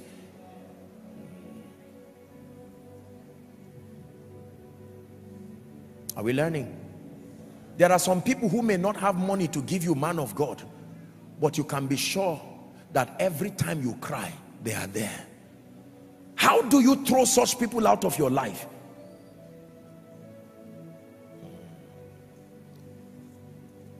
When Jesus Christ was on his way to go and die, I taught you during Easter, where was the woman with the issue of blood who cried? Where was the man at the entrance of Jericho, the blind man? You thought all these people haven't received from Jesus. Are you learning that it's not enough to be valuable? As powerful as it was, Jesus gave them value. But now, when he was headed for the cross, they all left him. But there was a stranger who supposedly appeared from nowhere, Simon of Cyrene. He said, I will not let you cry. I cannot die for the world, but I can help the one who can die. Back then in Zaria, I don't watch a lot of movies, unfortunately. I don't have the time, but I did a teaching in Zaria then, I remember, and I love this movie called Lord of the Rings. I think it seems to be one of my best movies, simply because I just love anything that shows the laws of life in place, right? And there was a gentleman, the ring bearer. You won't believe that all my love for that film is because of one scene. So don't think, I've never been able to watch it from start to finish. So don't even think that I know what I'm saying. Praise God. Are we together? But the one scene that the ring bearer was on his way to go and do his due diligence based on prophecy, and he had this faithful friend, and the friend made one statement called Sam. The friend said, I may not be able to carry the ring, but I can carry you. When I saw that one, I said, this is it. This is a revelation that is scriptural. Question, please look up. There are burdens that you have in your life, dear leader, dear man of God. Are there people who can carry you while you carry that burden? Woe betides a man who is left alone carrying the burden of your vision, with people who are in your life just to pray on your gifts and go back. They pray on your revelation, pray on your anointing, and once they have everything, question, Are there people in your life who, if you don't provide any value for, they will still stay? Because they will tell you, I'm not here for it, I am here for you. May God make you such a person. Amen. Then may God bring such people to your life.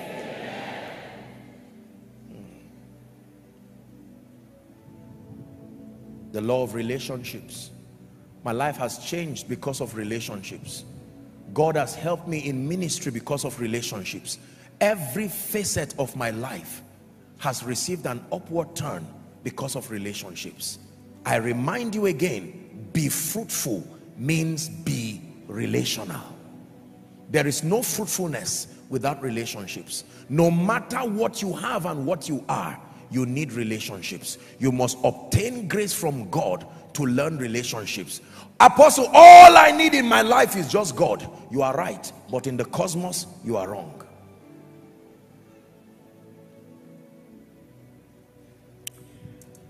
Hallelujah. Relationships. Let me give you a few more and we wrap up. Are you learning something tonight? The next law that will help you walk in dominion and will help you produce mastery in your life is the law of honor. This is a jackpot. I can spend 1 week teaching on this. I understand it. Believe me. I'm just touching these things. I'm not going into in-depth detail. I've done teachings on them. The law of honor. Very powerful spiritual principle. Honor being the discerning, the celebrating, and even the rewarding of men because of their value and their uniqueness. The law of honor is powerful. Let me submit to you that honor can open sometimes more doors for you even than your skill. There are only 3 reasons why, one reason really, separated into 3 dimensions why people fail in life. Only one reason: dishonor. Dishonor to God, dishonor to men, dishonor to principles. That is the only reason why people fail. Dishonor to God, dishonor to men, dishonor to principles. I've taught you here in Koinonia that honor is the key for access.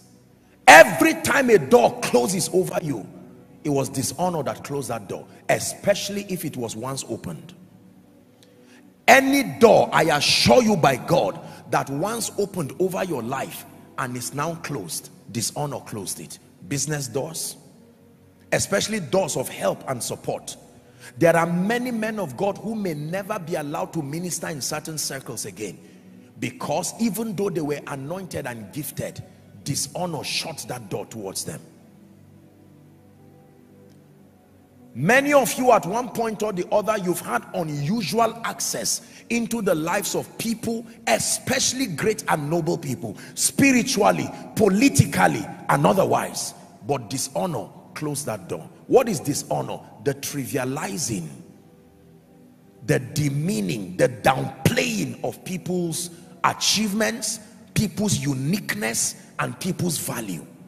When you trivialize, when you demean, when you downplay people, there are severe life-threatening consequences.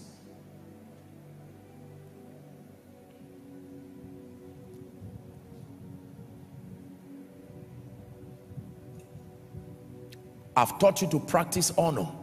Honor is a powerful spiritual principle that will help you, will lift you, will bless you. I am a beneficiary of the law of honor. There are circles that ordinarily, outside of the grace of God upon my life, I should never be in those circles or enjoy those privileges, not at this level of my life, moving at the natural human pace. But honor is an accelerator. It can fast track your destiny. Honor can bring you into the achievement of your 10 years later now. Is someone learning? Don't live a life and say it's only God that I know and dishonor everybody. No. There are people in this Abuja, there are people in this nation, it is within their power to lift and bless and help, but all the people around them who are in need of that help have perpetually communicated dishonor, to the point that there are even parents that they wrote their will to house helps and other people, not their biological children, because of the level of dishonor. Please say, in the name of Jesus, I obtain grace to practice honor. Honor is powerful. There are people who never greet anyone. Once the person is not rich or wealthy, you don't greet them. Let me look for the rich people. That's parasitism, not honor. If it is genuine honor, it must be for all men. Because you see, the person who is already made, you've seen their end. But the person who is rising, you don't know how far they will rise. Some of you, after this service, you may need to call your loved ones or call people around who are perceived that you have communicated dishonor perpetually, and let them know that you love them and you honor them. There are men of God who will come and mount another man of God's pulpit and rubbish the ministry, rubbish what they are doing, downplay the work of the man, and share the grace. If you are that man of God, will you invite any other person like that to come on your pulpit? It is because of this fear of dishonor sometimes that men of God seem overprotective with their pulpit, because they love the sheep so much they don't want to bring people who sell a narrative that dishonor is marketable. Practice honor. Honor children. Honor your subordinates. Honor your contemporaries. Honor your superiors. Honor all men. Honor kings. And you will watch your life keep shining. Shining as a man of God. You see, for those in ministry, let me tell you, preaching is not the only thing that makes ministry ministry. Being anointed is not even the only thing that makes ministry ministry. Wait for part 3. Part 3 is the power of systems and structures. I'm going to be sharing with you something powerful when we get to part 3. The power of systems and structures. You cannot gain mastery if you do not understand systems and structures. Tonight we are just dealing with the laws that make for dominion. The law of honor. 2 more, and then we'll pray. The law of favor is the next one. You know this. The law of favor. 1 Samuel 16, 20 to 22. 1 Samuel 16, 20 to 22. And Jesse took an ass laden with bread and a bottle of wine and a kid, and sent them by David his son to Saul. We're reading to 22, 21. And David came to Saul and stood before him, and he loved him greatly, and he became his armor bearer. Last verse, 22. And Saul sent to Jesse, saying, let David, I pray thee, stand before me, for he had found favor in my sight. Favor is the #1 reason people prosper. I recommend to you my teaching, this grace called favor. Listen to it. Listen to it again and again. I honestly submit to you, dear people of God, I don't know how people survive without the favor of God. You will never be able to rise in today's world without favor. What is favor? When God anoints people to participate in your success, when they provide the leverage of their credibility, their resources to help you rise. Listen to my teachings on favor. Believers, your life will be difficult and hard if you do not find favor. And as it is, you've heard me lovingly correct, just add this as a correction for as many who would care to know. There are many people who have taught that favor is unmerited access. That may be right, but not entirely right. Favor is very merited. There are dimensions of favor. The saving grace is what is unmerited, but believe me, favor is merited. You can initiate favor. Favor is a reaction. There is something you can do that will equal to favor. Proverbs 13:15. The Bible says, good understanding procureth favor, but the way of the transgressor is hard. Hardship has an explanation. There are many men of God who love Jesus with all their hearts, anointed and preachers of righteousness, but this favor factor most do not have. There are families that do not have it. Some of you, you are seated here. The limitation, there are books within your spirit. There are visions that you have had. But to get to the nations, there's no favor. I will always tell people, it's easy to look at the Joshua Selmans and those who God has seemed to, by his mercy and grace, bring to the limelight and believe that these are the faces. There are many people even greater than us. But simply because they've not tapped into the other dimensions of the kingdom that gives them that visibility. Favor is powerful. Ask me. Favor is powerful. I've told you that who hates you does not matter, but who likes you matters. Listen. Ministers of the gospel, I assure you by God and with every sense of respect and regard, you're not going to run ministry just based on tithes and offerings. I assure you by God, one day you will collapse. Any man of God who wants to walk in integrity knows I'm not lying. Except you want to manipulate God's people. But if you want to do ministry with the dignity of kingdom integrity, you will need favor. You will need favor.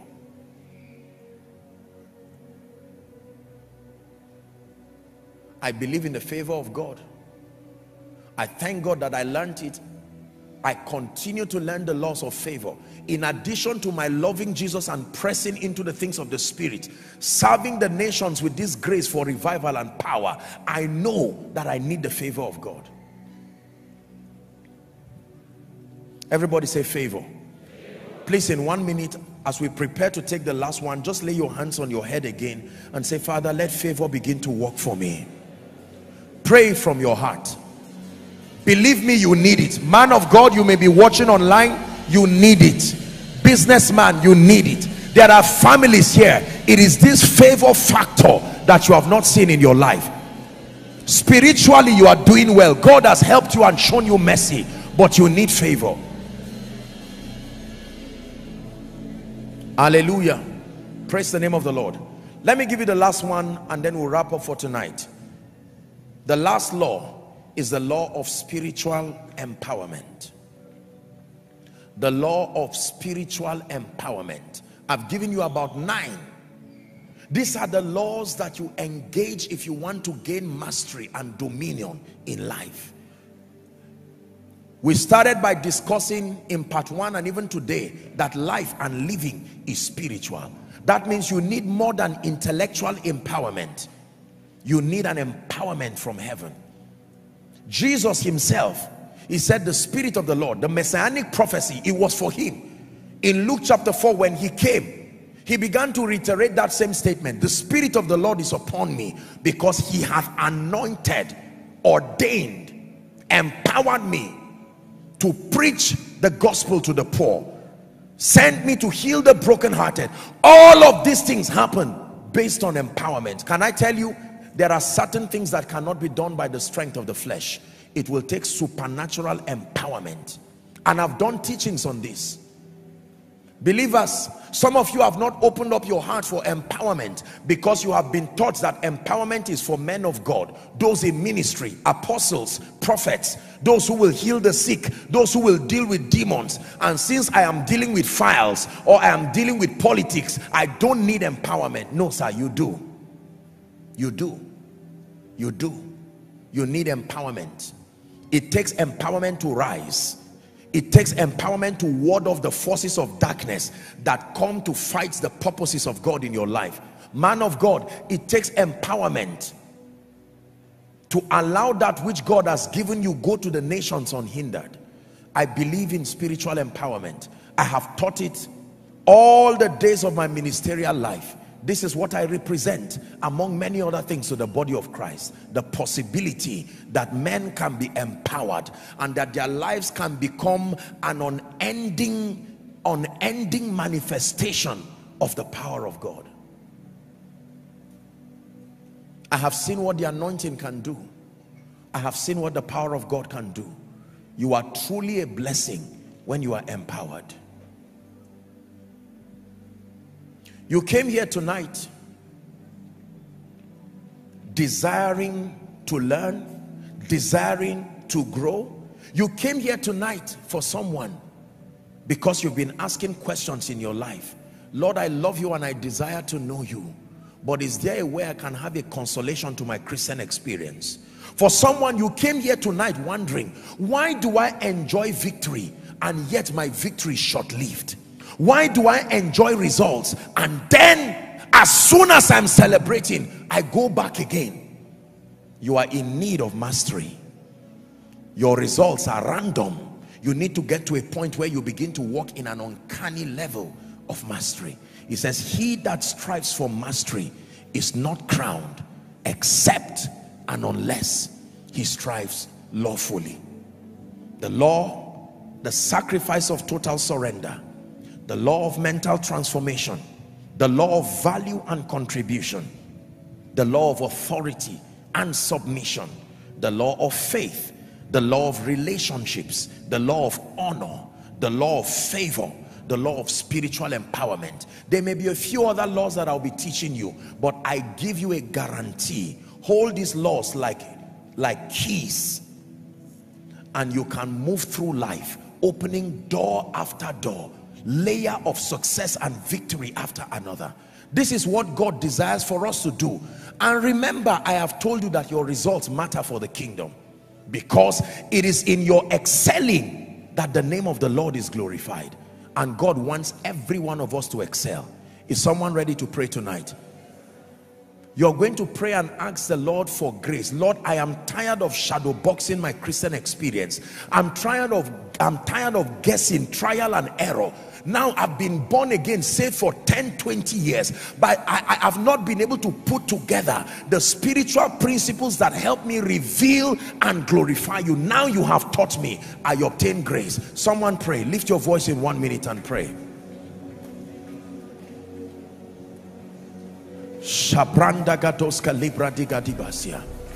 For just a minute or two, please make sure you focus on Jesus and pray.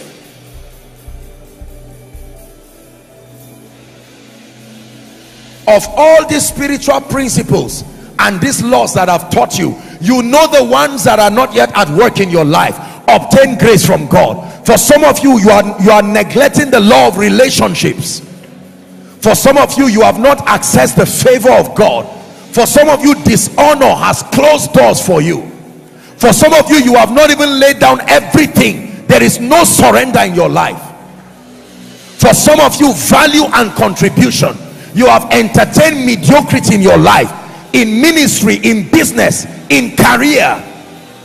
It's time to come up hither.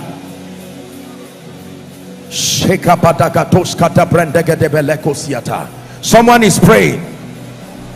1 more minute. Are you crying to God?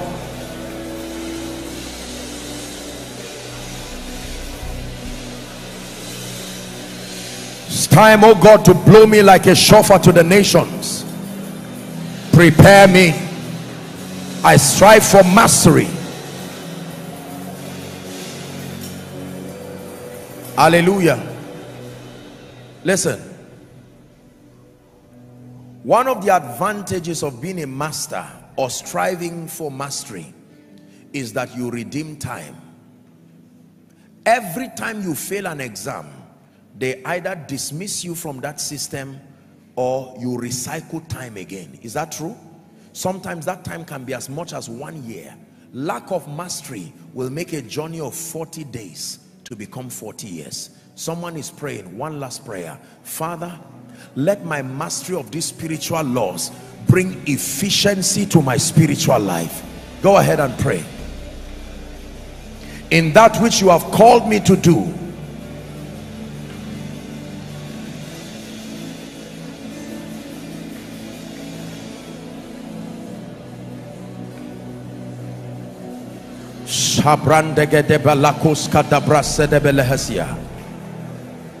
those who have gone ahead of us have shown us that these are the keys.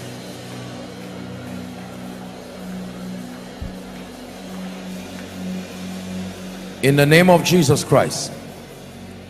Let me pray for you as we wrap up tonight's service. Father, I thank you for the privilege again that you have granted unto us to bring your word.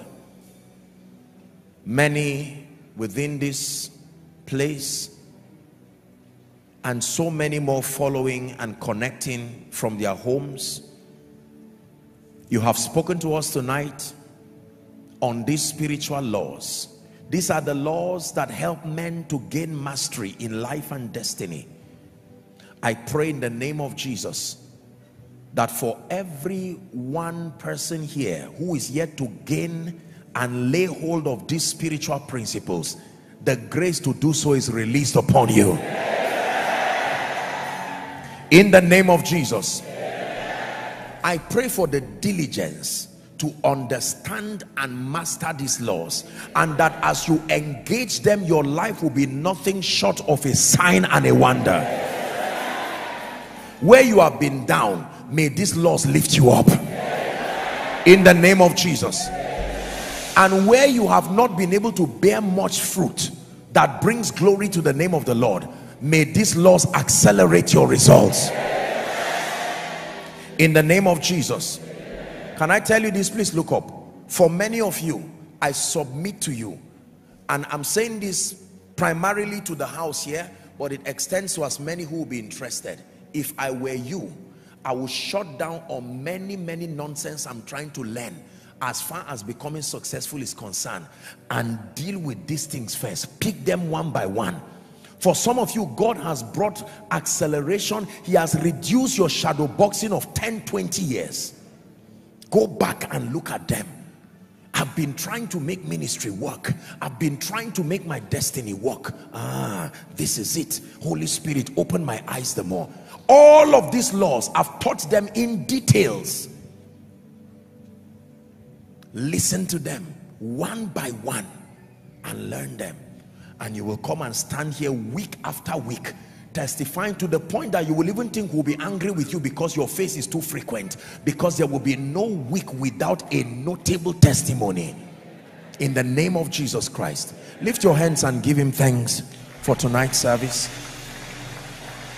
Hallelujah. Part 3, we're going to discuss, I'll be teaching you next week, please don't miss it, the power of systems and structures. Striving for mastery, part 3 will be the power of systems and structures. Many of you will be learning something that will transform your life forever. Please keep standing. Let me quickly make the altar call and then we wrap up.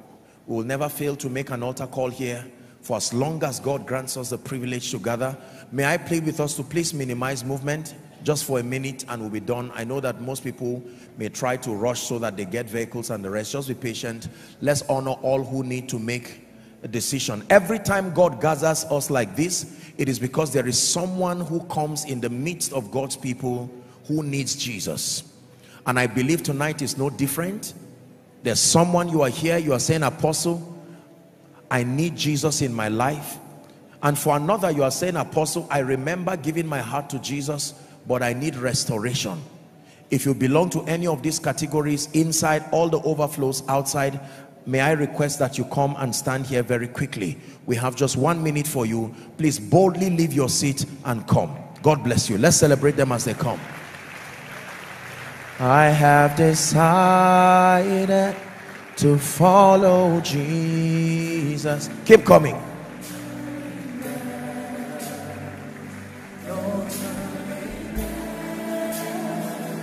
I have decided to follow Jesus. No turning back, no turning. Please, if you're joining them, hurry up so that we pray for you. We love you. Jesus brought you here to give you a new beginning. Come. Apostle, I'm not sure if I'm saved. Can I join them? Absolutely. You're most welcome. There is something called the assurance of salvation. You can know that if the trumpet sounds today, for you it will be that your decision has given you the authorization to be with Jesus even forever. God bless you. Thank you so much for those of you who are in front, and then all the overflows. And for those who are following by way of television, you can make this decision right now, right where you are. Jesus is with you. Please, may I request those in front, can you lift your right hand high above your head and say this prayer after me? Let it be from the depth of your heart. Say, Lord Jesus, tonight I have heard your word. I believe that you are the Son of God. I believe that you died for me. I believe that you rose again for my justification. Right now, I receive Jesus as my Savior. I receive Jesus as my Lord. I receive Jesus as my King. The power of sin, Satan, hell, and the grave is broken over my life. From tonight and forever, I am a child of God, saved. Amen. Let me pray for you. Father, thank you for these precious people. The Bible declares that as many who will come to you, you will in no wise cast away. They have come because they believe in you. By the authority of Scripture, I declare your sins forgiven. And I pray that my God gives you a new beginning from tonight. The power of sin, Satan, hell, and the grave is broken over your life. You walk in newness of life and you walk in righteousness. You go from glory to glory and from grace to grace. For in Jesus' name I pray. Amen and amen. God bless you. Please, may I request just for a moment that you move to my right, which is your left. There will be a few counselors who will just have a word with you very briefly, and then you'll be back to your seat. God bless you, darling. Thank you. Hallelujah. Let's celebrate them as they go. Thank you.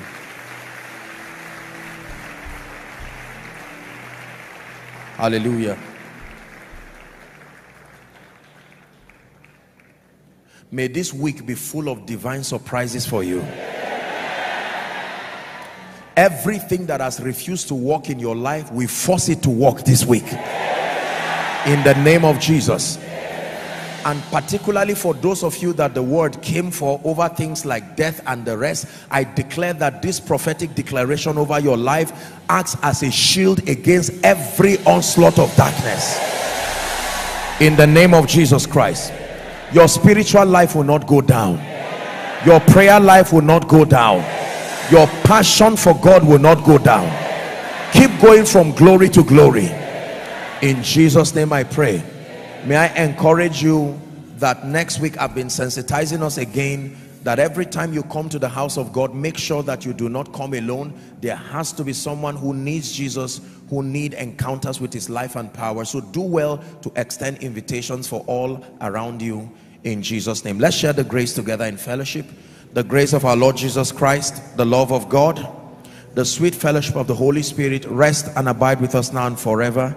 Amen. Surely goodness and mercy shall follow us all the days of our lives as we dwell in the house of the Lord forever and ever. Amen. God bless you and thank you. See you next week.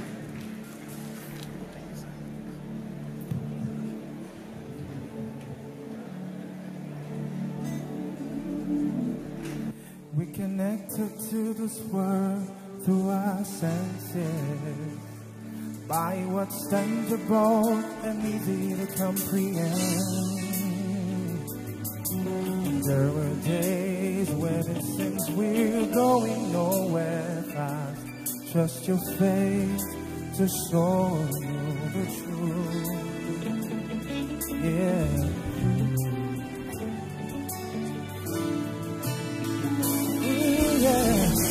Status is changing, no more decline. I'm on my way to better days. Status is changing, no more decline. I'm on my way to better days. Everybody sing, status is changing, no more decline. I'm on my way. Oh, sing, status is changing. No more decline.